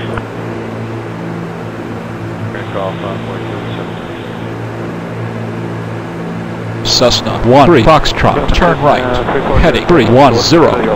Have a good evening, next call. Roger, right to 31013 Foxtrot.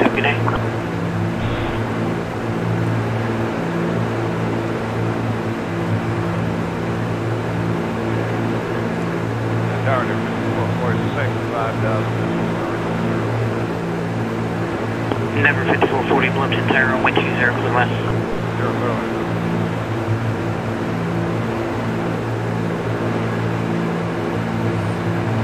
Okay, we're getting Bloomington chat now.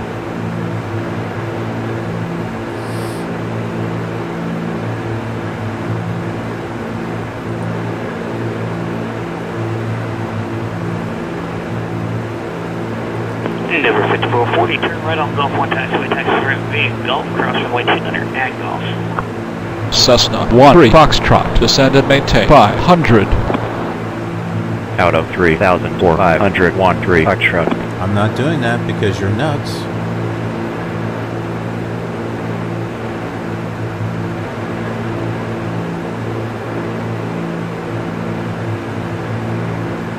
request a higher altitude? No, I'm not going to do that.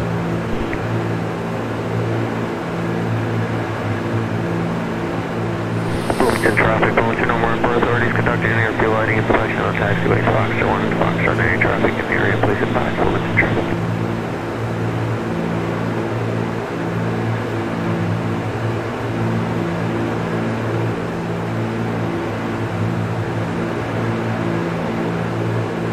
There it is.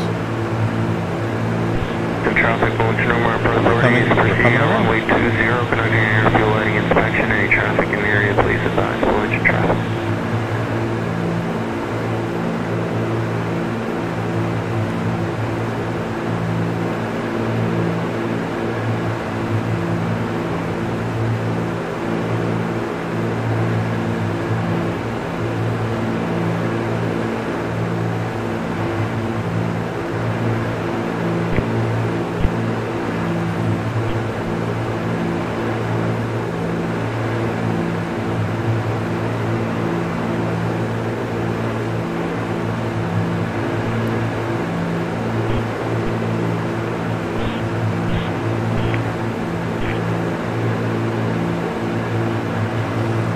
Yeah, I am much more happier with this plane now that we've been able to figure out how to get it under control.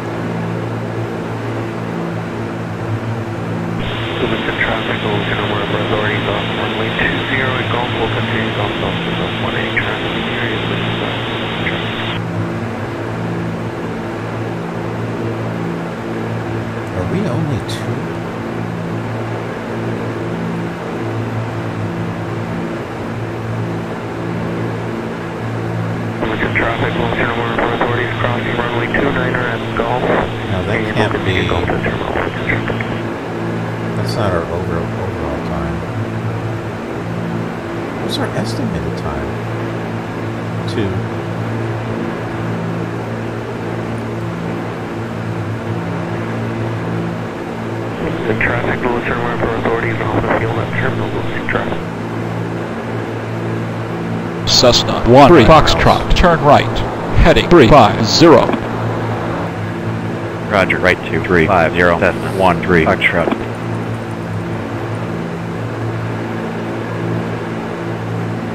Bloomington traffic, Milviz-Normal authorities conducting an airfield lighting inspection on taxiways, Golf Echo Delta, Alpha Charlie, no traffic in the area, please advise Bloomington traffic. Cessna 13 Foxtrot, cleared to final 4, runway 2, contact tower on 124.6 when established. Out of 3,500 till established on final 4, runway 213 Foxtrot.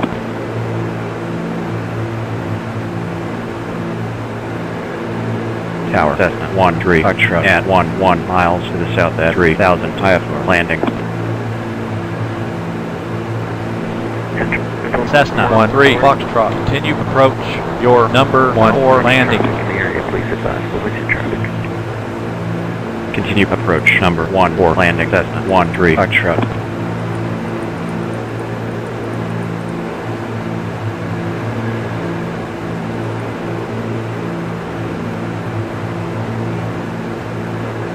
Milviz traffic, Milviz-Normal authority is on runway 11 conducting airfield lighting inspection. Any traffic in the area, please advise Milviz traffic.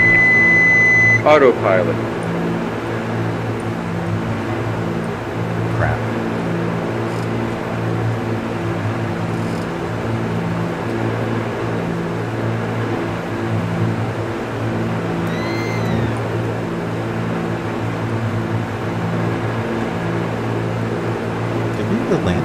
Milviz traffic, Milviz-Normal authorities off runway 11 Golf northbound and is now off the terminal, off the field at the terminal. Milviz traffic.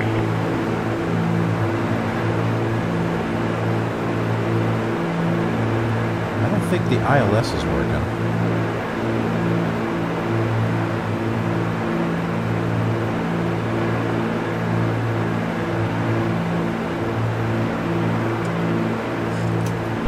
Bloomington traffic, Bloomington on 1 preparation off runway 118 Golf northbound and is now off the terminal.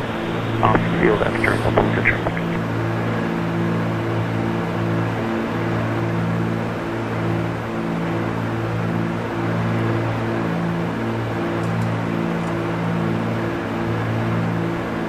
Air traffic control, Class Delta services, Bloomington Airport, Everson, Class Golf services no longer in effect. Any aircraft in Class Delta are on any movement area, or any vehicles on any movement area. Please advise both the towers and information on Oscar occurred. With visual approaches runway 20 in use.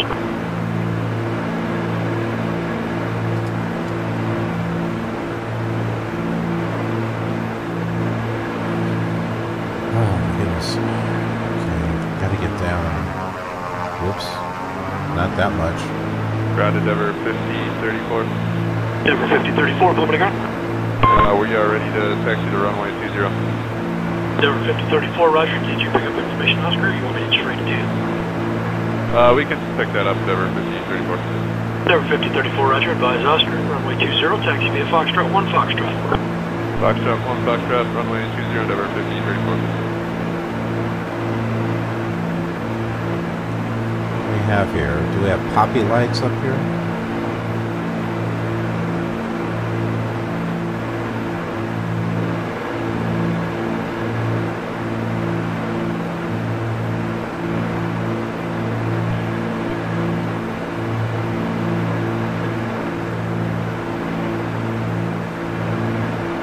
One of those times I wish I had a yoke.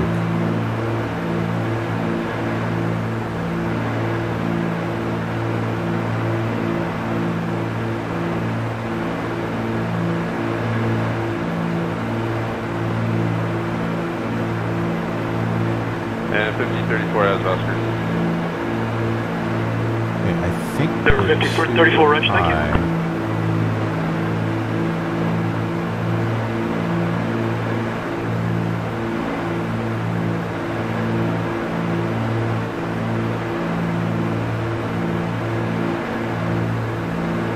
I have to keep a steady hand on this. I can't.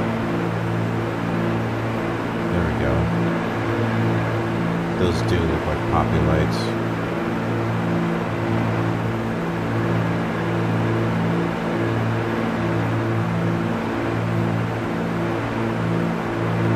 Grounded Denver 5034. Denver 5034, Bloomington ground. We are ready to taxi to runway 20. Denver 5034, roger. Did you pick up information, Oscar, or you want me to straight to you? Too low. We can pick that up, Denver 5034. Denver 5034, roger. Advise Oscar, runway 20, taxi via Foxtrot 1 Foxtrot. Foxtrot 1 Foxtrot, runway 20, Denver 5034.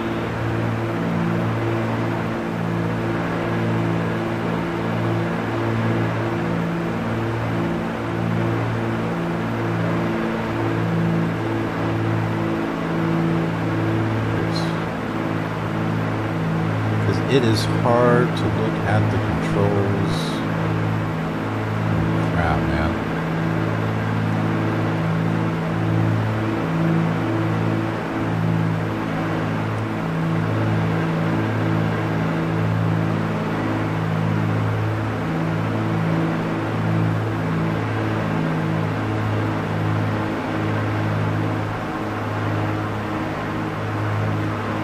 And 5034 has Oscar.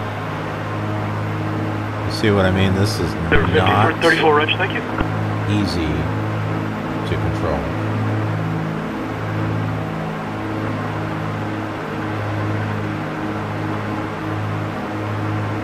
The Cessna wasn't too bad. I can do that. And tower Denver 5034 is ready to go at 20. We gotta watch our speed here. We don't want to. Denver 5034, Bloomington Tower, runway 20, clear for takeoff. Fly runway heading, maintain 5,000. Clear for takeoff, runway 20, Denver 5034.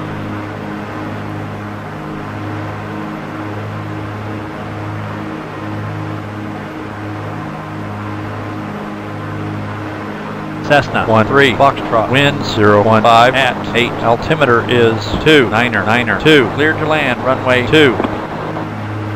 Cleared to land, runway 213, Foxtrot.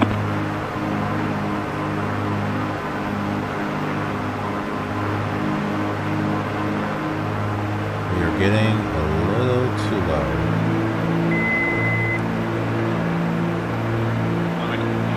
3711, how do you hear? Envoy 3711, moving to ground, loud and clear.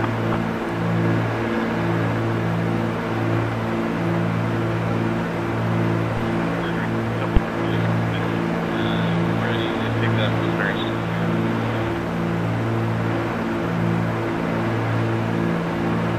Envoy 3711, roger, and from this end, didn't hear anything at all. No clicks, no frequency breaks, anything. Clear to Chicago Airport as filed, maintain 3000. Expect 15,000 within 10 minutes after departure.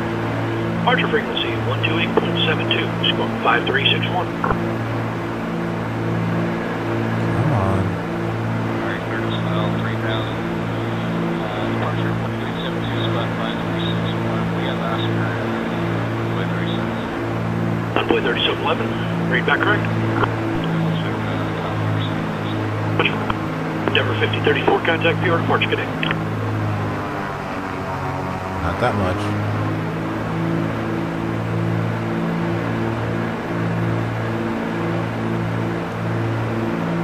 Man, this feels like the movie Airplane. Going back and forth, back and forth.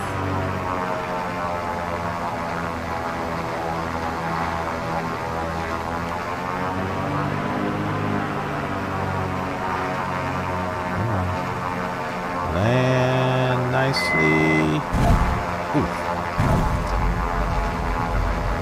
I think that was Cessna 13 Foxtrot, contact ground on 121.65 when clear of the active. 121.6513 Foxtrot.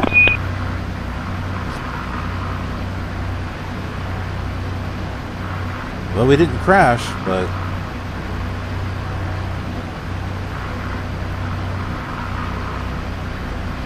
Ground Cessna 13 Foxtrot, clear of the active runway. Cessna 13 Foxtrot, hold your position. Envoy 3711, line clear. I think, yeah, there it is. Cessna 13 Foxtrot, stand by. Well, we can see the taxiway now. Cessna 13 Foxtrot, stand by.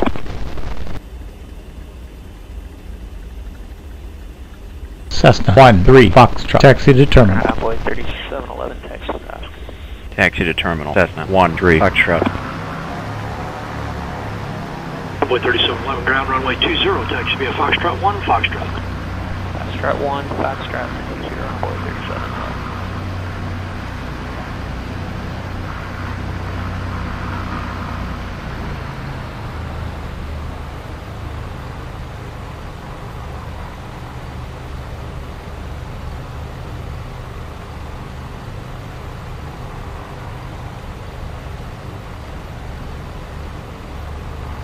Envoy 3711, ready to go.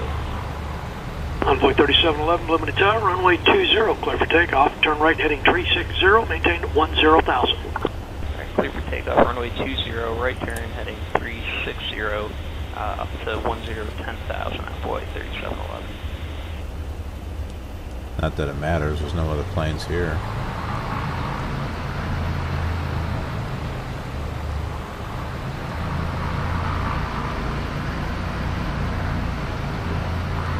I've been wondering, why do these lights glow on and off? There's like 3 of them. Did you see those when we were coming in for landing? What are they? Envoy 3711, contact PR departure, good day. Close departure, see. Maybe it's just to help you find the... Well, that's crazy, they're flipping back and forth. Maybe it's just to help you with taxiing.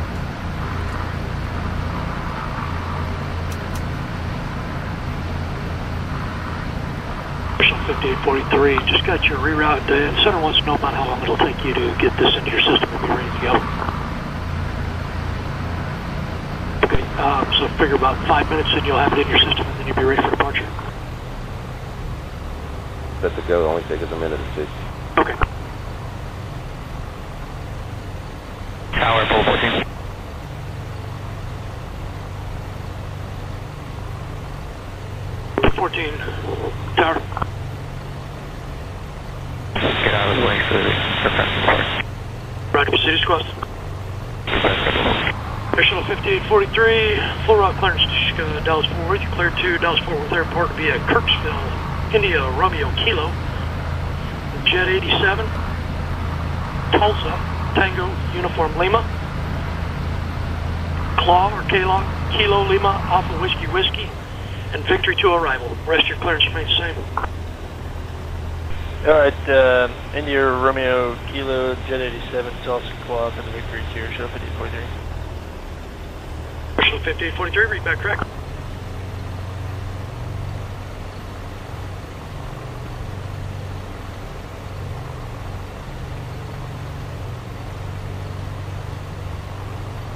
Tower 414 is off runway 20 golf. Again, Roger, see taxiways Golf, Golf 1 and Golf 2. Taxi lights that actually illuminate the ground would be nice. The fact that you can't see the ground is not acceptable in my opinion. Yeah, shuttle's ready when you already got it all plugged in. And the cabin lights. Air Shuttle 5843, Bloomington Tower, runway 20, clear for takeoff, fly runway heading, maintain 10,000. So those are my complaints. Clear for takeoff 20, runway heading Air Shuttle 50. There's no illumination for the outside lights on the ground. And I did find out from center, it is volume this morning for some reason. Wow. And the cabin lights don't appear to work. Even though there are knobs, they don't do anything.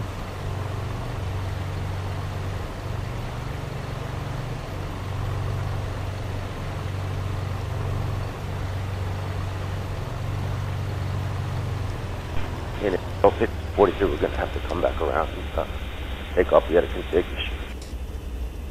Air Shuttle 5843, Bloomington Tower, roger. You just want to make a 180 and back taxi, or you want to go ahead and taxi back on the taxiways? We can make a 180 and back taxi. Parking brake. 5843, 180 is approved. Back taxi is approved, and runway 20 still clear for takeoff. Thank you. Yeah, we got it.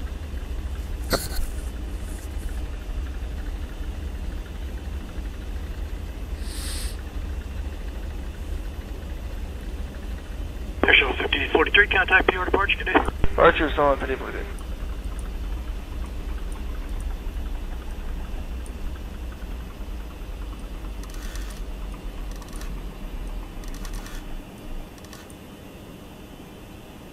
Tower 414 is holding sharp runway 29er golf, light to inspect 29er exit at Alpha. Airport 14 Tower, proceed runway 29er exit at Alpha. Proceed runway 29er exit at Alpha, Airport 14.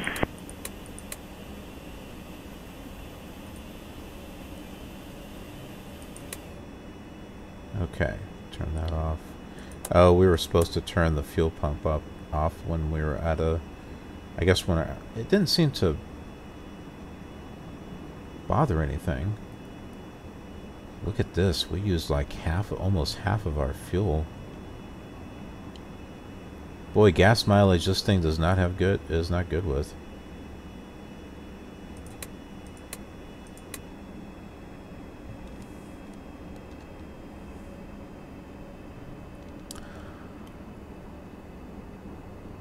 How come they didn't turn off the lights? I don't know.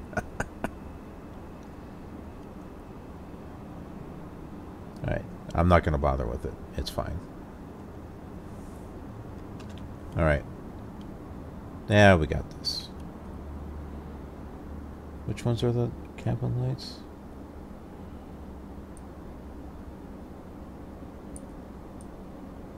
Nah, I'm going to keep it on. Alright.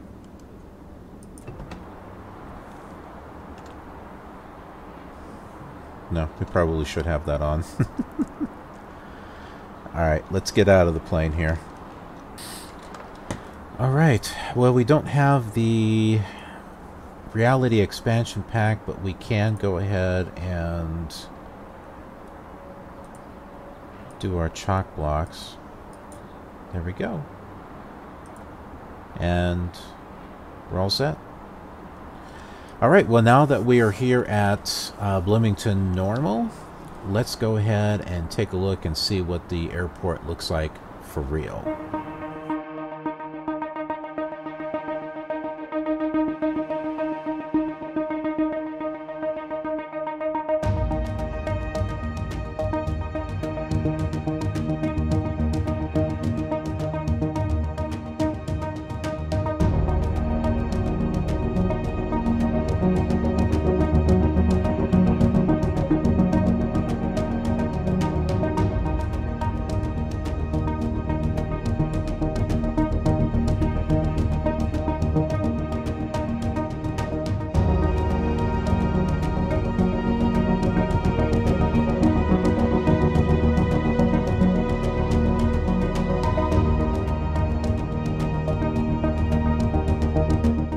Alright.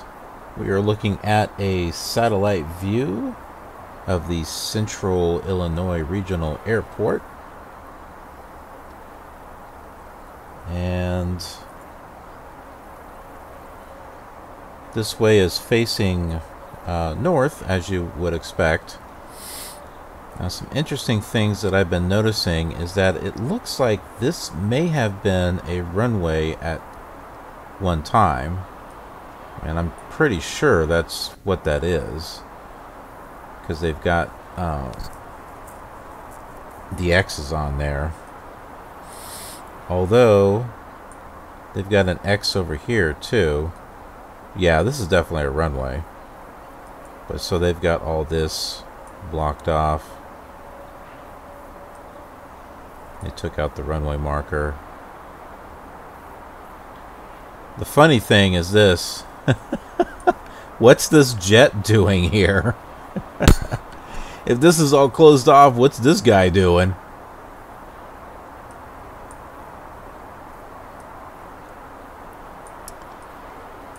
Something else, and this is kind of bizarre. This is supposedly closed off too. This looks awfully thin.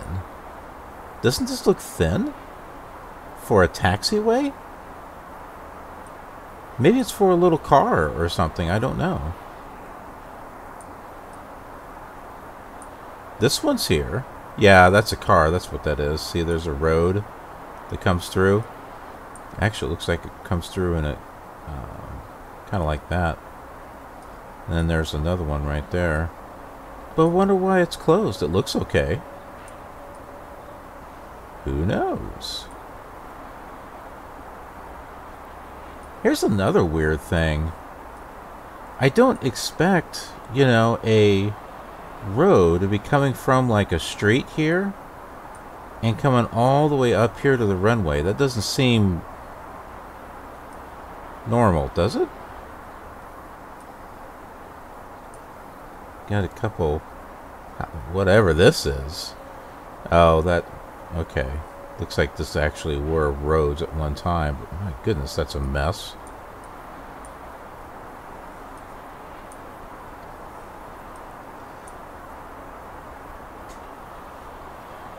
So over here we've got a residential area. Looks like we got pond.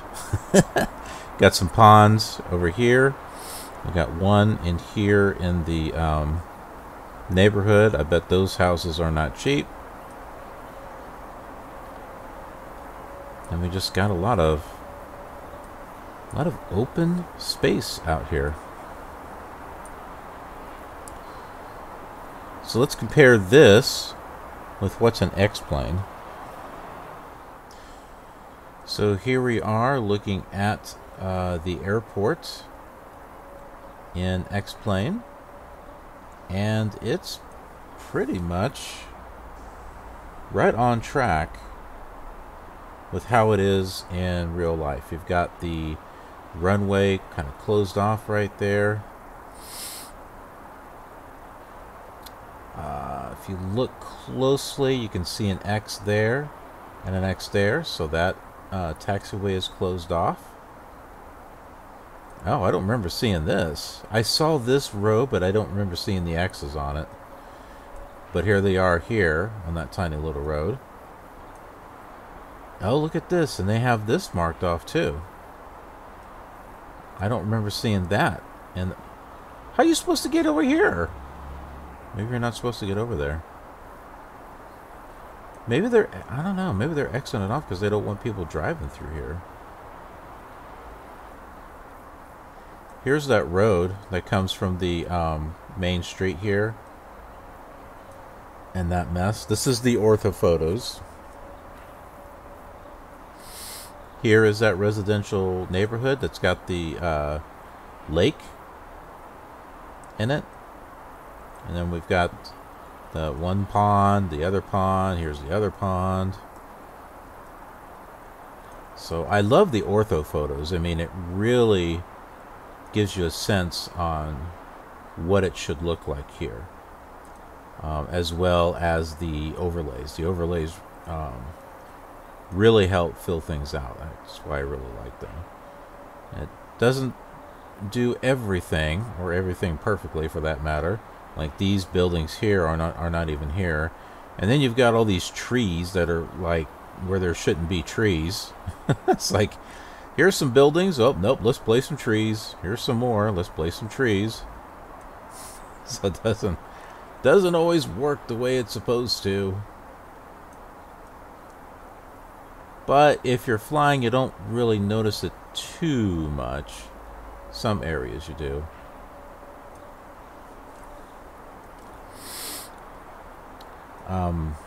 One thing I did notice over here,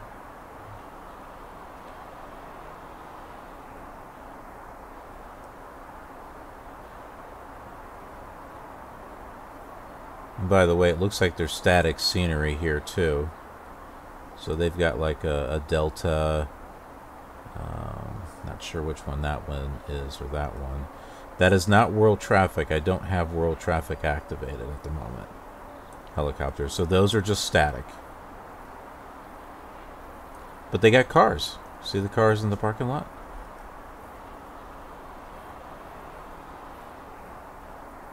So that's a good thing. All right, so look at this nice open.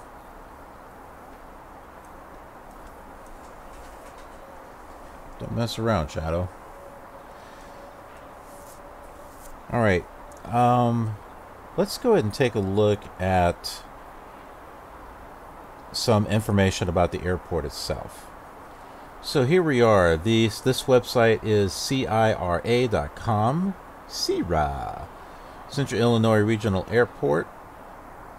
And as you can see, Frontier is showing here. I don't, this would be interesting to know if World Traffic is actually placing Frontier Airlines here.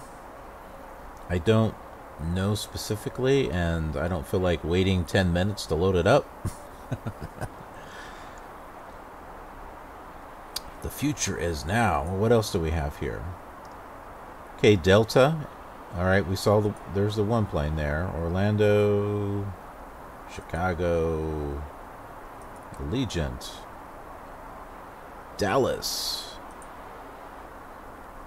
Orlando, Allegiant. So there's a few airlines that show up here. Allegiant, American, Delta, that Frontier. Maybe I should load up World Traffic and just see what it actually pulls up.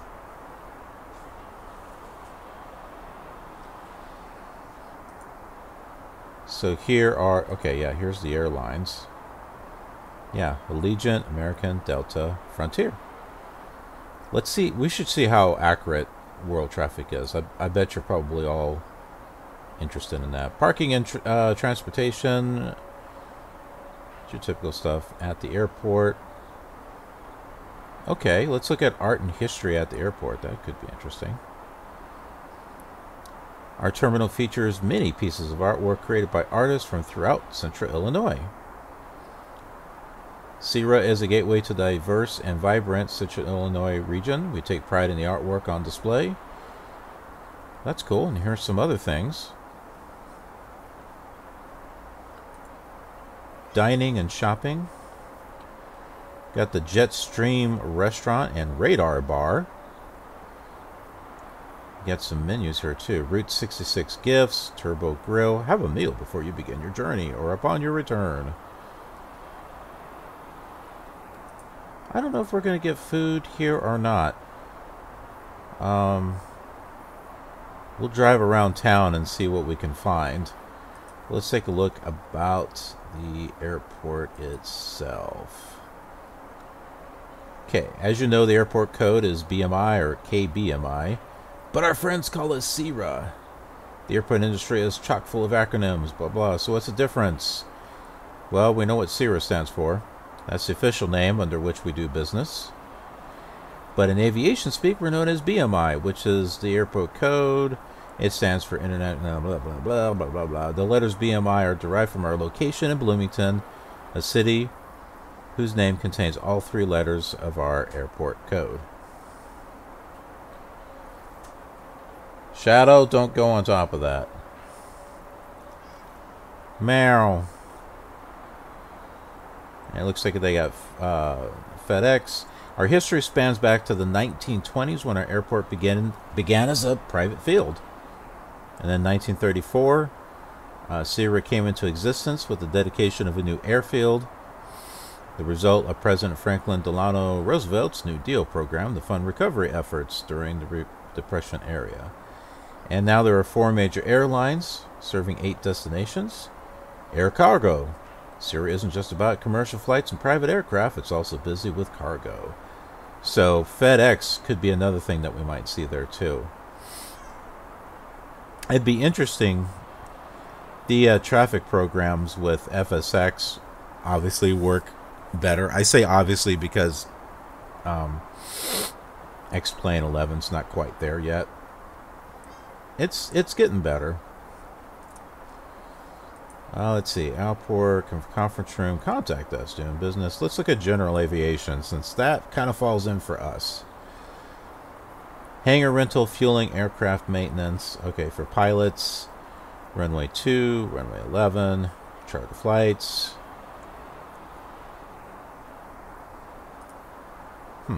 Okay.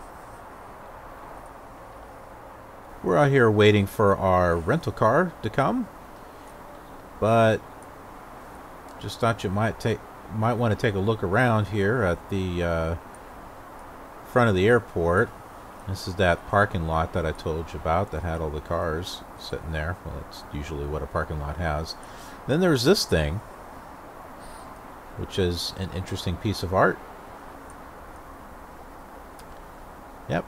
So this is Bloomington-Normal, which that is actually 2 cities, Bloomington and also Normal. They just put it together like a hyphenated name, you know, like a person who has a hyphenated name.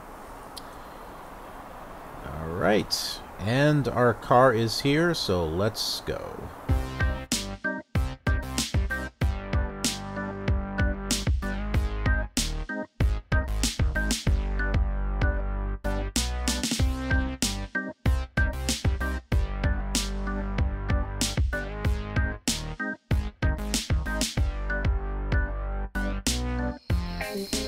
Here we are at our first stop in Bloomington-Normal.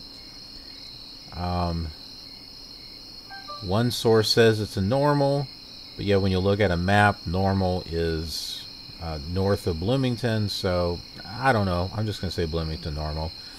But if we look this direction over here, this is the headquarters for State Farm Insurance. Now, I know you may be thinking, okay, what's the big deal about that? Well, most of the residents here, at least from what I've researched, work at State Farm Insurance.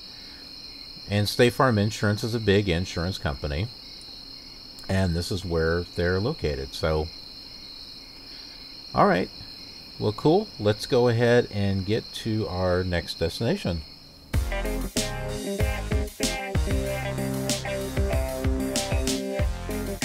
Okay, here's our next stop, and we'll just go ahead and, well, you can't see the sign. Let's just move up a little bit. That might be a little too much. I can't even see that. Alright, that's not too bad. So, Grady's. Okay, this is a pizza joint called Brady's. Oh, look at this. Barney, really? Pooh Bear and Tigger, though, that's cool. I don't Barney, come on. My daughter would like this. She loves Pooh Bear and Tigger,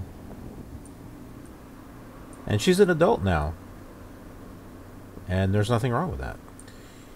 So this is Historic Route, US 66. How is this? This doesn't make any sense because Route 66 went down another way. So take a look at this map. This is the historic US 66. So, what is this? I don't know. Yeah, but this is a pizza place, and right down here, is it over here or is it over here? Oh, no, it's right there. Right over here is Grady's Fun Park. There's a bunch of fun park. Why are you crying, Talia? But let's go ahead and go into the pizza. Well, no, I'm sorry. We can't go into it. It's closed. But we can look at their menu. Okay, so here's the address and phone number. Open Tuesday through Sunday.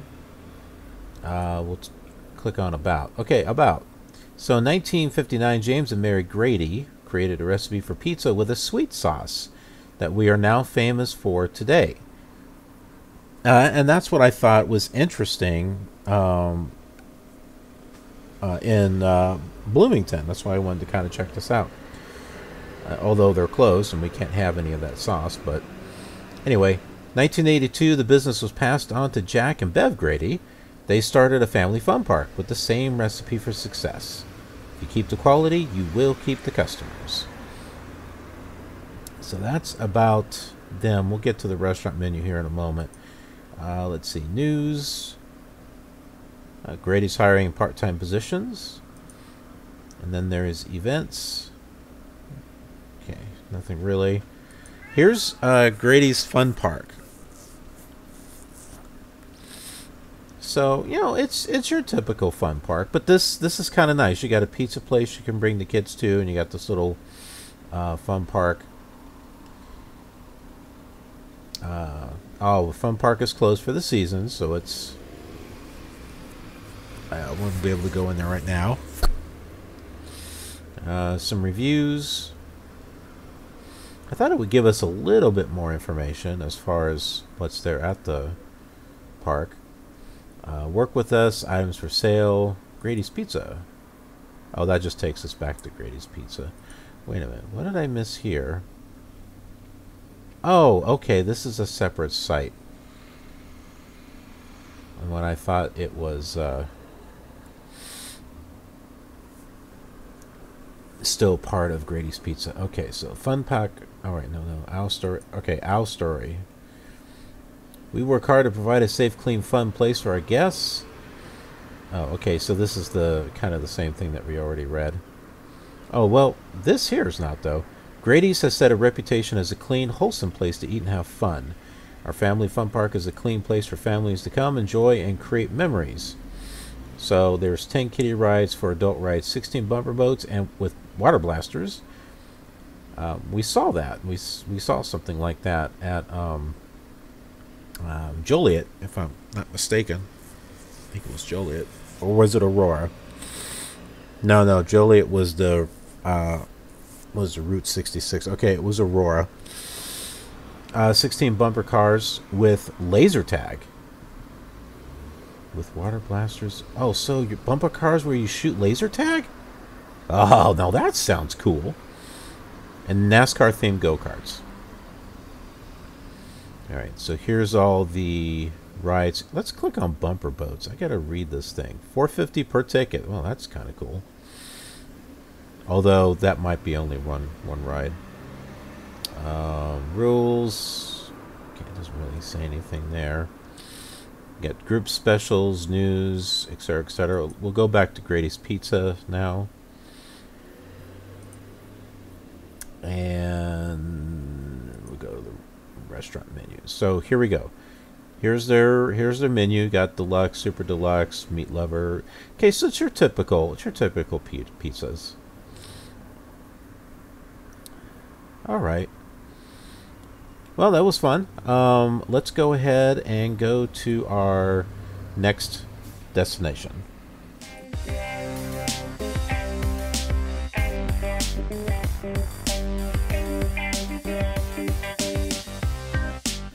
We are here at our next destination, which is right here. It's a little blurred out, but this is where beer nuts are made.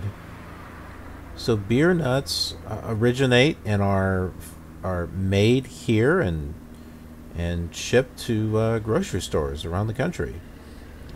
Maybe out of country, I don't know, but this is where the beer nuts are made. In case you were ever wondering. And this is the factory and company store right here. In 1937, Edward Shirk took over a Caramel Crisp confectionery store in downtown Bloomington. One of their products was called Redskins, glazed peanuts with their red skins intact. The name changed to Beer Nuts in 1953 when the Shirks began packaging the nuts for the national liquor stores in Bloomington. The company moved into their current processing plant in 1973. The plant includes a public company store with nuts and souvenirs. A video tour of the plant is also available. And there's a website here for Beer Nuts. Go ahead and click that there. So here we go. A little animation, well, video. Good times, great nuts. Go nuts. Beer Nuts. Original bar cake, all kinds of stuff. So here you go. There's all their products.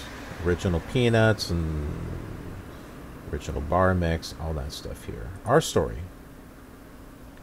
A peanut of legends, Beer Nuts. Our secret family recipe has its roots somewhere in Bloomington, Illinois. Smack dab in the middle of the good old US of A. Is it in the middle? I didn't realize Illinois was in the middle. Anyway, Russell Shirk packaged peanuts and other specialty nuts for the family restaurant, confectionery, and 2 local liquor stores. With a catchy name and smart distribution, word got out, and over half a century later, the Shirks are still selling them across the land. In fact, we still produce all Beer Nuts products at our 100,000 square foot facility in Bloomington. We think you'll agree that the unique sweet and salty taste continues to be the beer's best match. And so, there you are. 1937, just out of high school, Arlo Shirk, with the help of his pop, Edward, purchases the Caramel Crisp shop in Bloomington. Known locally for caramel apples, caramel corn, and orange drink, the Red Skip peanuts are what really kept customers coming back again and again. And feedback, that's all right. So, all kinds of stuff here. This timeline looks interesting. Russell Shirk takes charge of the shop. Russell packages the first bags of his Redskin peanuts. And then Russell teams up with Eldridge Brewster, a local potato chip distributor, and they christen the brand Beer Nuts. In 1960, we're everywhere now. You can find Beer Nuts on every bar across the land, even Alaska and Hawaii. 72, we use the same sweet and salty recipe to coat the newest nut to our line. Beer Nuts almonds, they added. 2002. Another round of new packaging hits the shelves. Oh, even Norm from Cheers can't get enough. Cheers, in case you're wondering, is a TV show where everyone knows your name. 2006, we introduced Beer Nuts Original Bar Mix. How did we not think of this sooner? I don't know. I could go for some Beer Nuts right now.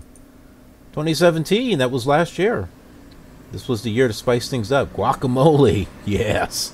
Chili lemon, black bean, and sriracha. And then today, still family owned. All right. Well, I hope you thought that was interesting. Yeah.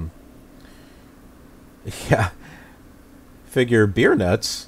I mean, that's kind of cool, you know. Something that makes Bloomington what it is. So let's go ahead and we'll head to our next destination. All right. we are here, and this is you can't really see it here. Let's move over here a little bit. Wow, you can't really see it. The big trees in the way. Hold on, let's go back over here.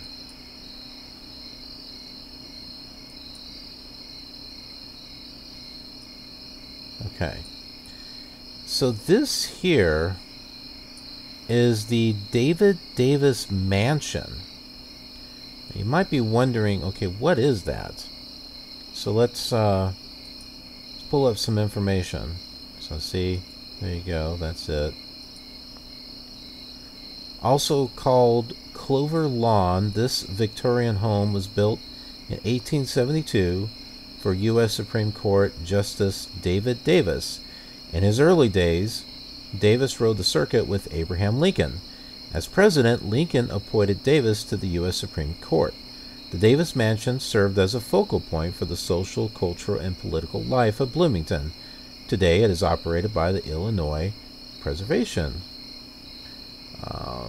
We'll go ahead and go to their website right here, David Davis Mansion. Take a mansion tour. Year built was 1872, 60,000 visitors per year.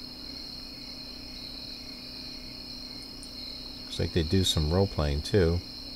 So we're not going to read all that. But here's some information about the David Davis Mansion. And you got tours. Let's see, there's a garden apparently. Upper garden. You know, let's see, there's some pictures here. The slides go every which way, but yeah, take a look at that. So that's pretty cool. There's a shop and, you know, some other stuff. So here's a site. If you're into Abraham Lincoln and his history, then this is definitely a place to check out. So let's go ahead and go to our next destination.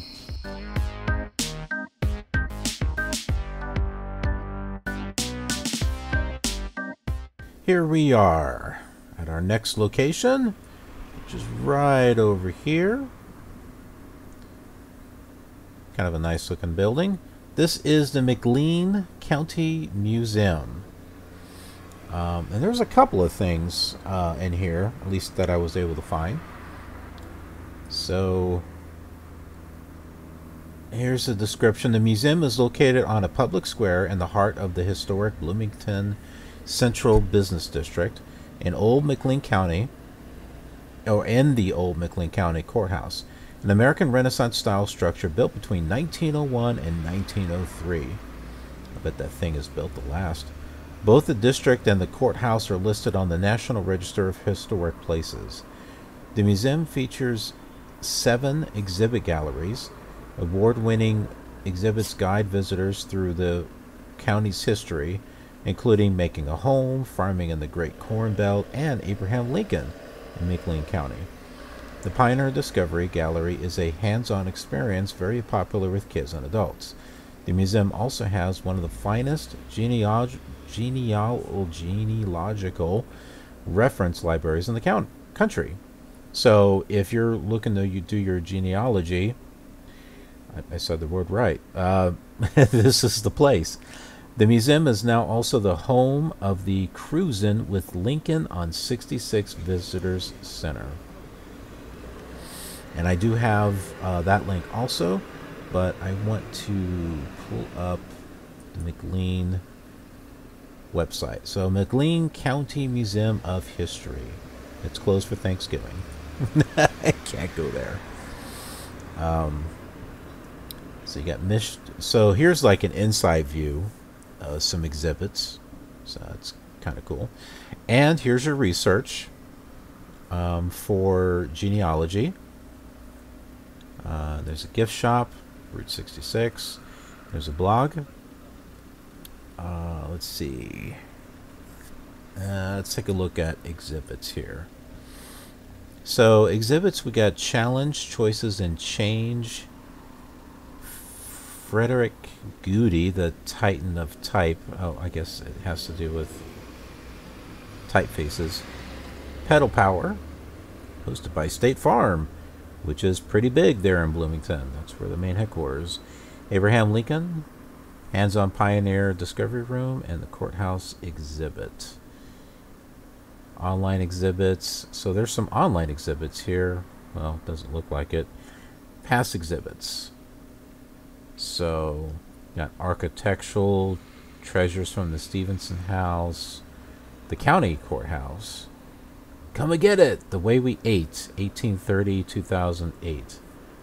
Oh, I'm interested in the 1830 thing. I'm really interested to see, you know, the type of foods and stuff. The Kickapoo Indians. I don't want to be insulting by the fact that I'm laughing at it, but I just... It's like kick a poo. I'll kind of leave it there. Gifts to the Prairie. Turbulent Time. Perspectives of the Vietnam War. Oh man, this page just goes... Alright, you guys can look at this if you want. It just goes down the page. Here's all your research stuff. There's cemetery walks. And about... Let's look at the history. Traces back to 1892. McLean County Historical Society was founded. Education institution dedicated to telling the rich story of McLean County. There's 20,000 objects in here that make up the galleries. More than 1,500 are rare and hard to find books on local history and genealogy. 2,000 feet of historical papers and images. That's pretty cool. Here's a timeline. Vision statement, museum. I'm interested in the architecture. Let's look at this. Old McLean County Courthouse is an American Renaissance style that was structure built between 1901 and 1903. It is situated on a public square in the heart of the historical Bloomington Central Business District. Look at this inside. Look at that. I've always been impressed with the paintings that are on the ceiling, because I always wonder, how do they do that? Either they paint it and put it up there, or they paint it while it's up there. Either way, it's impressive. Okay, so this is made out of limestone. We talked about limestone. That was in Joliet. Let's see, solid masonry construction, rectangular and symmetrical. 2004, the dome and drum were restored. I guess something happened to it. Interior of the old courthouse structure is composed of quadrants set apart by broad hallways. The rotunda rises over 100 feet and finished at the top with an allegorical painting representing peace and prosperity. That's cool. Let's see. Halls are richly embellished with mosaic floors. 3 original courtrooms are finished with decorative paintings, marble dados. I've never heard of that. And scagliola. That sounds like a virus or something. Only one original painting remains, pictured above. This one here. And what now functions as the library reading room. Wow. This is cool. This is so cool. Alright, then we got Cruisin' with Lincoln on 66. This must be like around the corner or something. It's got the same address, but it must be like around the corner because there's a sign and stuff. The Cruisin' with Lincoln on 66 Visitor Center is located on the ground floor of the nationally accredited McLean County Museum. Visitors Center serves as a gateway, the only one of its kind in the area. Discover the history of travel along the road through an interpretive exhibit, and shop for unique gift items local to the area. This might be unique, or I mean, I can see why it's unique, because this may be the only place on Route 66 that has to do with Abraham Lincoln. I could be wrong, but that's what I'm thinking here. Take a trip through the history of Route 66 in central Illinois. Visitor Center features an exhibit which tells the story of a railroad's transformation into the motor road and how the road changed the surrounding communities. The gift shop offers Steak and Shake non-perishables. Keep this in mind. There's a reason for this, okay? Abraham Lincoln and Route 66 publications, souvenirs, route maps, blah, blah, blah. All right, and there is even a website, if I can click on it, for cruising with Lincoln on 66. So here we go. All kinds of stuff here. Celebrates Bloomington-Normal's rich historical connection to both Route 66 and Abraham Lincoln. This looks like a fun place to go visit. This is why I like doing these documentaries, because you learn so much. Visitor Center. We'll do that and we'll do Explore. Okay, so here you go, Monday through Saturday. Free Wi-Fi. Admission to the Visitor Center is free for everyone. Well, there you go. A free place to go. Looks pretty cool, too. There's parking, public transportation. Is there anything more down here? See where our visitors come from. There you go. All over. And then Explore. All right, Route 66 map. I want to see the Route 66 map. I've always wanted to get a map of the original Route 66. 1920s and 30s, 30s and 40s, and then 40s and 50s. Ah, now I see. So this is the original Route 66, and then they wrapped it around. Okay, now I see why there's an area of Route 66 that is not Route 66. Oh, and also when we're on Mercer, that was definitely not Route 66. We just turned off of it, but now see, I know this gives the route of Route 66, but I would just love to see an actual road map of the original Route 66. I think that would just be cool. But this is still cool too. So if you wanted to travel down Route 66, you know, I mean, because it's not really there anymore, but if you wanted to follow the same kind of path, here you go. This is where you would want to go. Go to this site, and it highlights all the roads that you would need to travel on. This is pretty cool. This is the first time I've been able to find something this detailed. All the way to Los Angeles. See? This is cool. This is like totally cool. Okay. Well, let's go to our next location.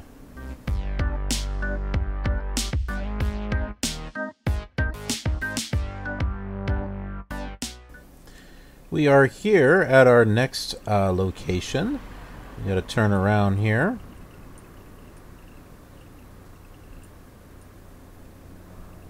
A little bit difficult there. But this is it right here. And let's walk around the corner over here. There we go.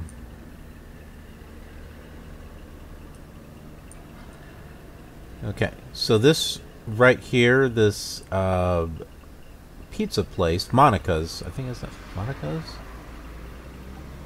Monacole's Pizza. Now you may be thinking, well, what's so special about this place? Well, this is the location of the very first Steak and Shake, which is a restaurant that I love. And that's not out where I'm at, but Steak and Shake is awesome. Actually, we do have a Steak and Shake, but it's inside of I don't know. It's not an actual Steak and Shake building. It's like inside something, so it's not the same. But yeah, so this is the first where the first Steak and Shake was at. Right here. Oh, look. Monocle's Pizza, and you can see the big trees aren't there because it's wintertime. Alright, so Guth and Edith Belt owned a Shell gas station in Bloomington in the 1920s. They attached a dining room and began selling Shell chicken. Gus quickly realized that the area had plenty of chicken restaurants, however, and changed his line to steak burgers, and the first Steak and Shake was born in 1934. There it is.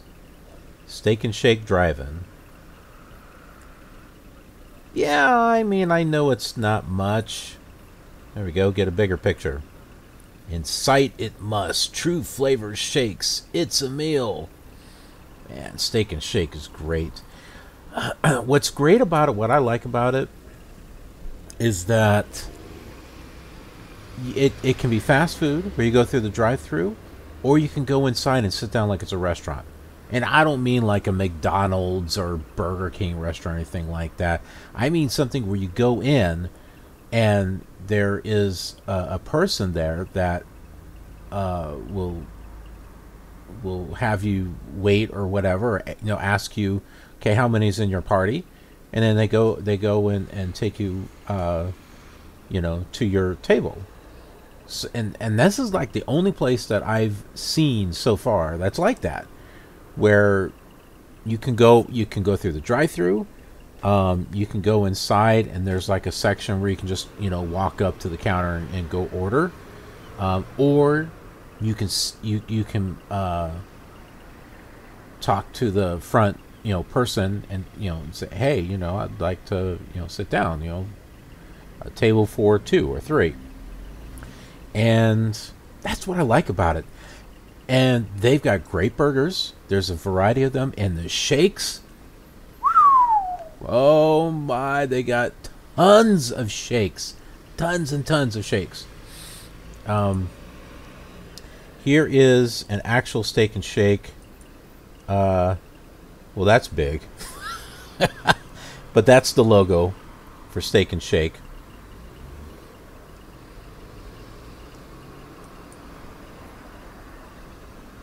So, let's go to a Steak and Shake menu.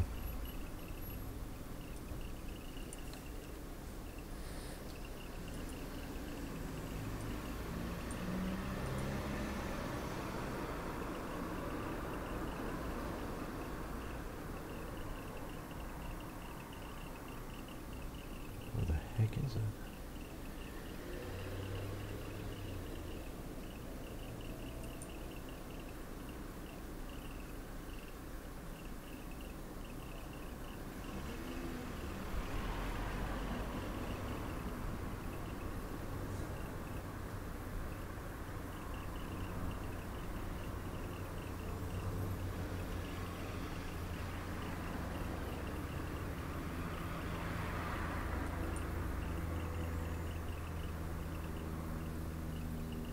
Okay, so here we go. I could not find an official Steak and Shake website.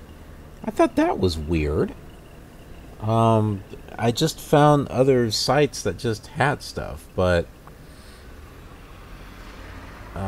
here is what they got. They got Steak Frank, Philly Double, a Philly Double steak burger, Sriracha, Western Bacon, Wisconsin Buttery. Oh, those are good. Single steak burger. Here's like meals under $4. Signature Steak Franks. Salads and sandwiches. Classic melts. Chili. Sides. I'm telling you, they got tons of stuff here. And milkshakes. Check this out. You got your chocolate, vanilla, strawberry, banana, mocha, Hershey Special Dark, or Orange Freeze. And then you can add this stuff into it. Nutella, chocolate-covered strawberry, birthday cake, Snickers, salted caramel, chocolate banana, strawberry banana, ultimate banana. I am okay. So these it's not that you add these to this. It's like you get your regular milkshake and then you get your special. Oh, these are the ones I went with. And I love chocolate banana. That's my thing. But I do like strawberry banana and ultimate banana. Well, that just sounds good. Turtle caramel nut, peanut butter cup, chocolate chip cookie dough, M&M's, mint cookies and cream, double chocolate fudge, Butterfinger Heath, very berry strawberry, chocolate fudge brownie, white chocolate, or eggnog.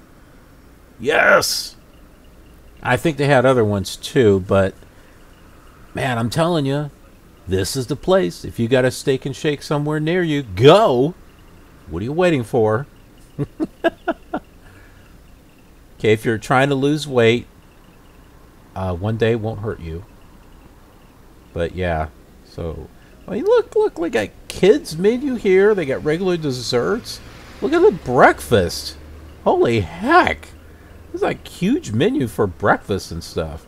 Hey, you can get a Royale straight steak burger.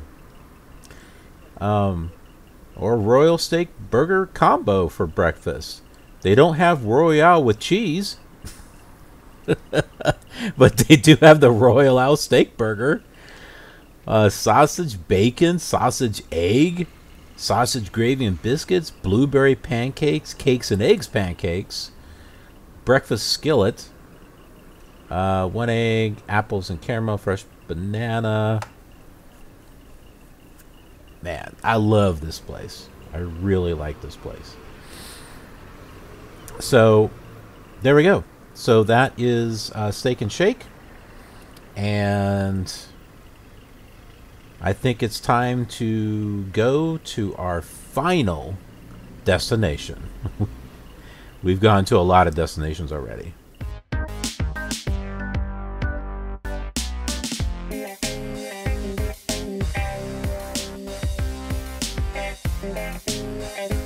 All right, we are here.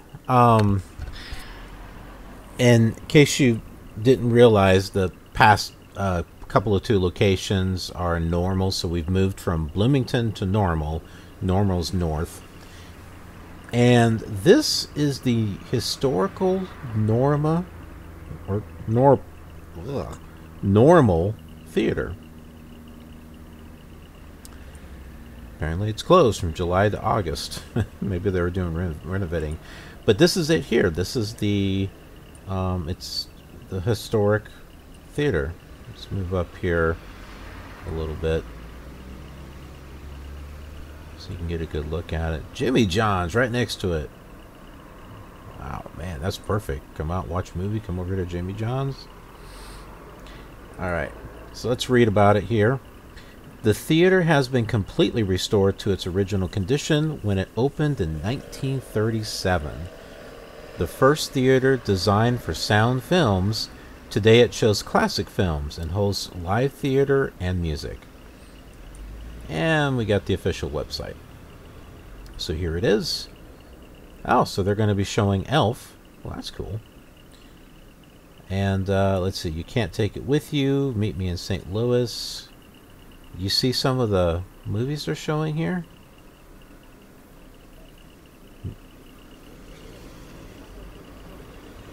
Three shows only. See, this is neat. I like theaters like this where you can see old movies and see them on big screens. The Bishop's Wife. Cary Grant. So let's see. Let's click on About the Theater.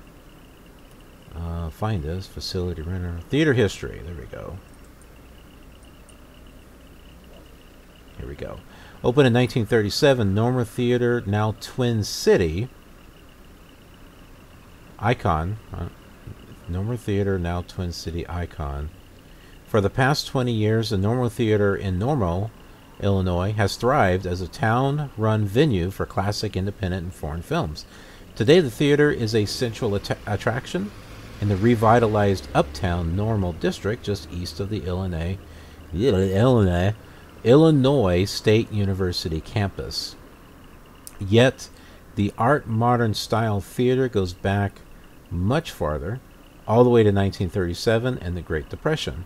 Its golden years lasted better than 3 decades before the aging movie house began facing its share of the tough times and indignities common to pre-World War II theaters in American downtowns. Fortunately, the Normal survived neglect, disfigurement, and closure to become, after its restoration, one of the finest movie venues in the Midwest. Finishing up the theater in 1937. Look at that.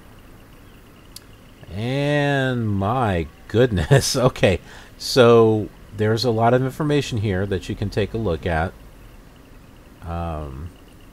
Finishing touches in the interior when they're working. This is cool. Look at that.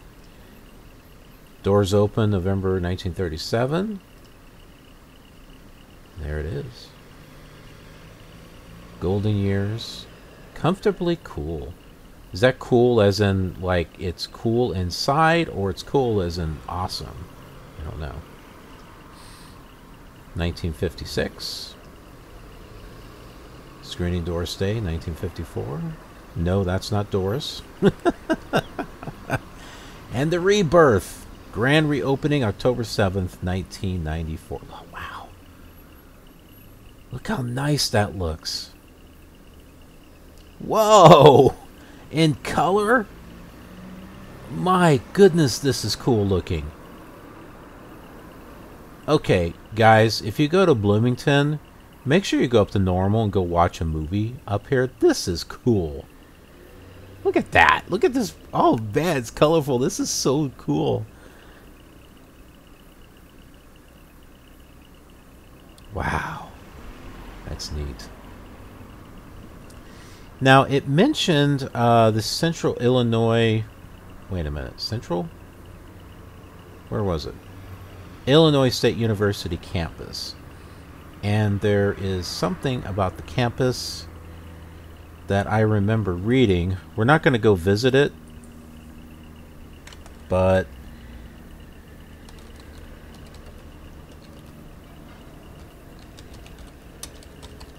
I'm going to pull this up here.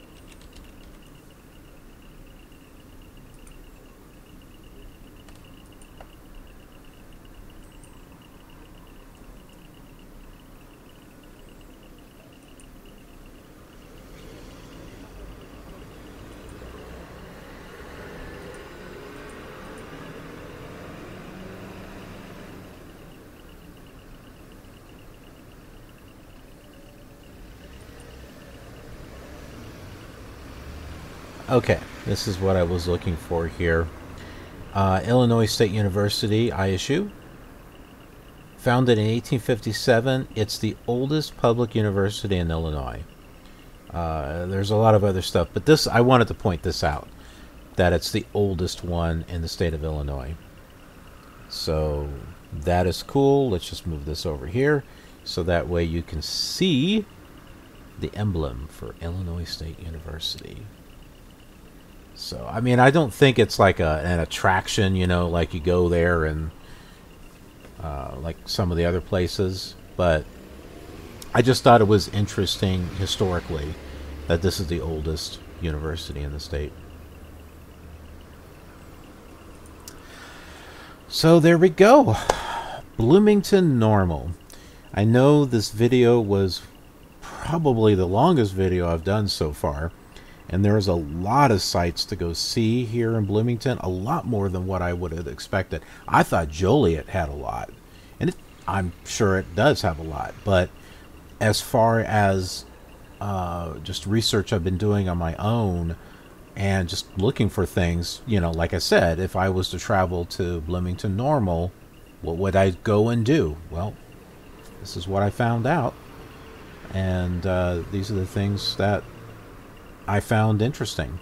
Now, since I've got a world tour and there are a lot of places to go, I can't really stay in one place for too long. Maybe a few hours, with the exception of maybe a little bit of sleep here and there. When we come to our virtual world, I don't need much sleep. Maybe 2-3 hours, and I'm good. Anyway, guys, girls, thank you so much for watching. I hope you enjoyed this. I hope you found it informative. And I hope to see you on the next leg of our journey, our adventure around the world. Thanks. Take care. And if you had fun watching this flight, then you might enjoy watching the same flight on one of these other simulators. It's a great way to compare the difference between them, but it's also a nice way to relive some old memories, or make some new ones.